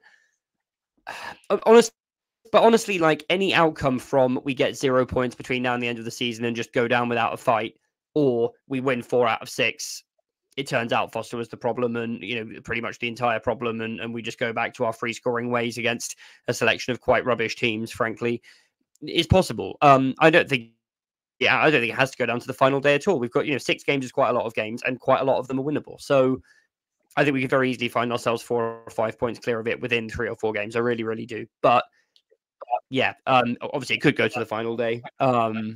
I don't know if I would have agreed with Chris Errington's take that we'll all take it to go down to the final day, which he said earlier. I think I'd much rather it was done before having to face a whole side with unbleavable Premier League quality in their team at a nervy home park. So hopefully Aaron, Joe, let's get it done at Stoke. How about that?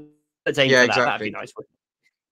Yeah, the Neil Dewsnip versus Stephen Schumacher dust up at the Britannia Bet365, whatever it's bloody called nowadays, the Oatcake Arena. Let's be fair, that's, Chris is talking probably with his journalism hat on a little bit, and he will, I'm sure he'll do a very good job of, as he does every week, on covering Argyle, and it would be a great thing, from a journalist point of view. A last day decider is always a good thing. I'm conscious that we've been on now for 3 hours, 10 minutes and 42 seconds. We've had some great guests on with us this evening. Massive thanks to, I'm going to get this wrong now, but massive thanks to Adam, to Ben, to Graham, to Nick, to James from One Team in Devon, to Chris Errington, who was great. And we hope to have Chris on again in the future. More on that in the future. To Finn, to John, to Sam, to Aaron, who's now backstage producing, from myself. Just a quick word before we go any further. Joe as well. Yeah, thanks to you, Joe, as well. Sterling effort. Yeah. As you can see on the right-hand side of your screen, coming soon, sign up, 10% off, sign up to the mailing list. The details are on the screen right now. We do have some Argyle Life merchandise coming out before. If you haven't already, what have you been doing for the last 3 hours and 11 minutes? Why have you not subscribed to Argyle Life on YouTube, followed us on Facebook, followed us on Twitter, whatever it is you need to do, and share the word. And I'd speak on behalf of everyone to do with the Green and White podcast. 2,990 of you was the peak this evening. We are incredibly grateful to all the support, all the comments, all the views, all the shares, all the likes, all the retweets, whatever it is. We are incredibly grateful. Of course, when things don't go our way as podcasters, when things don't go the way of the club in a positive manner as podcasters, it always makes it a little bit easier for us to talk.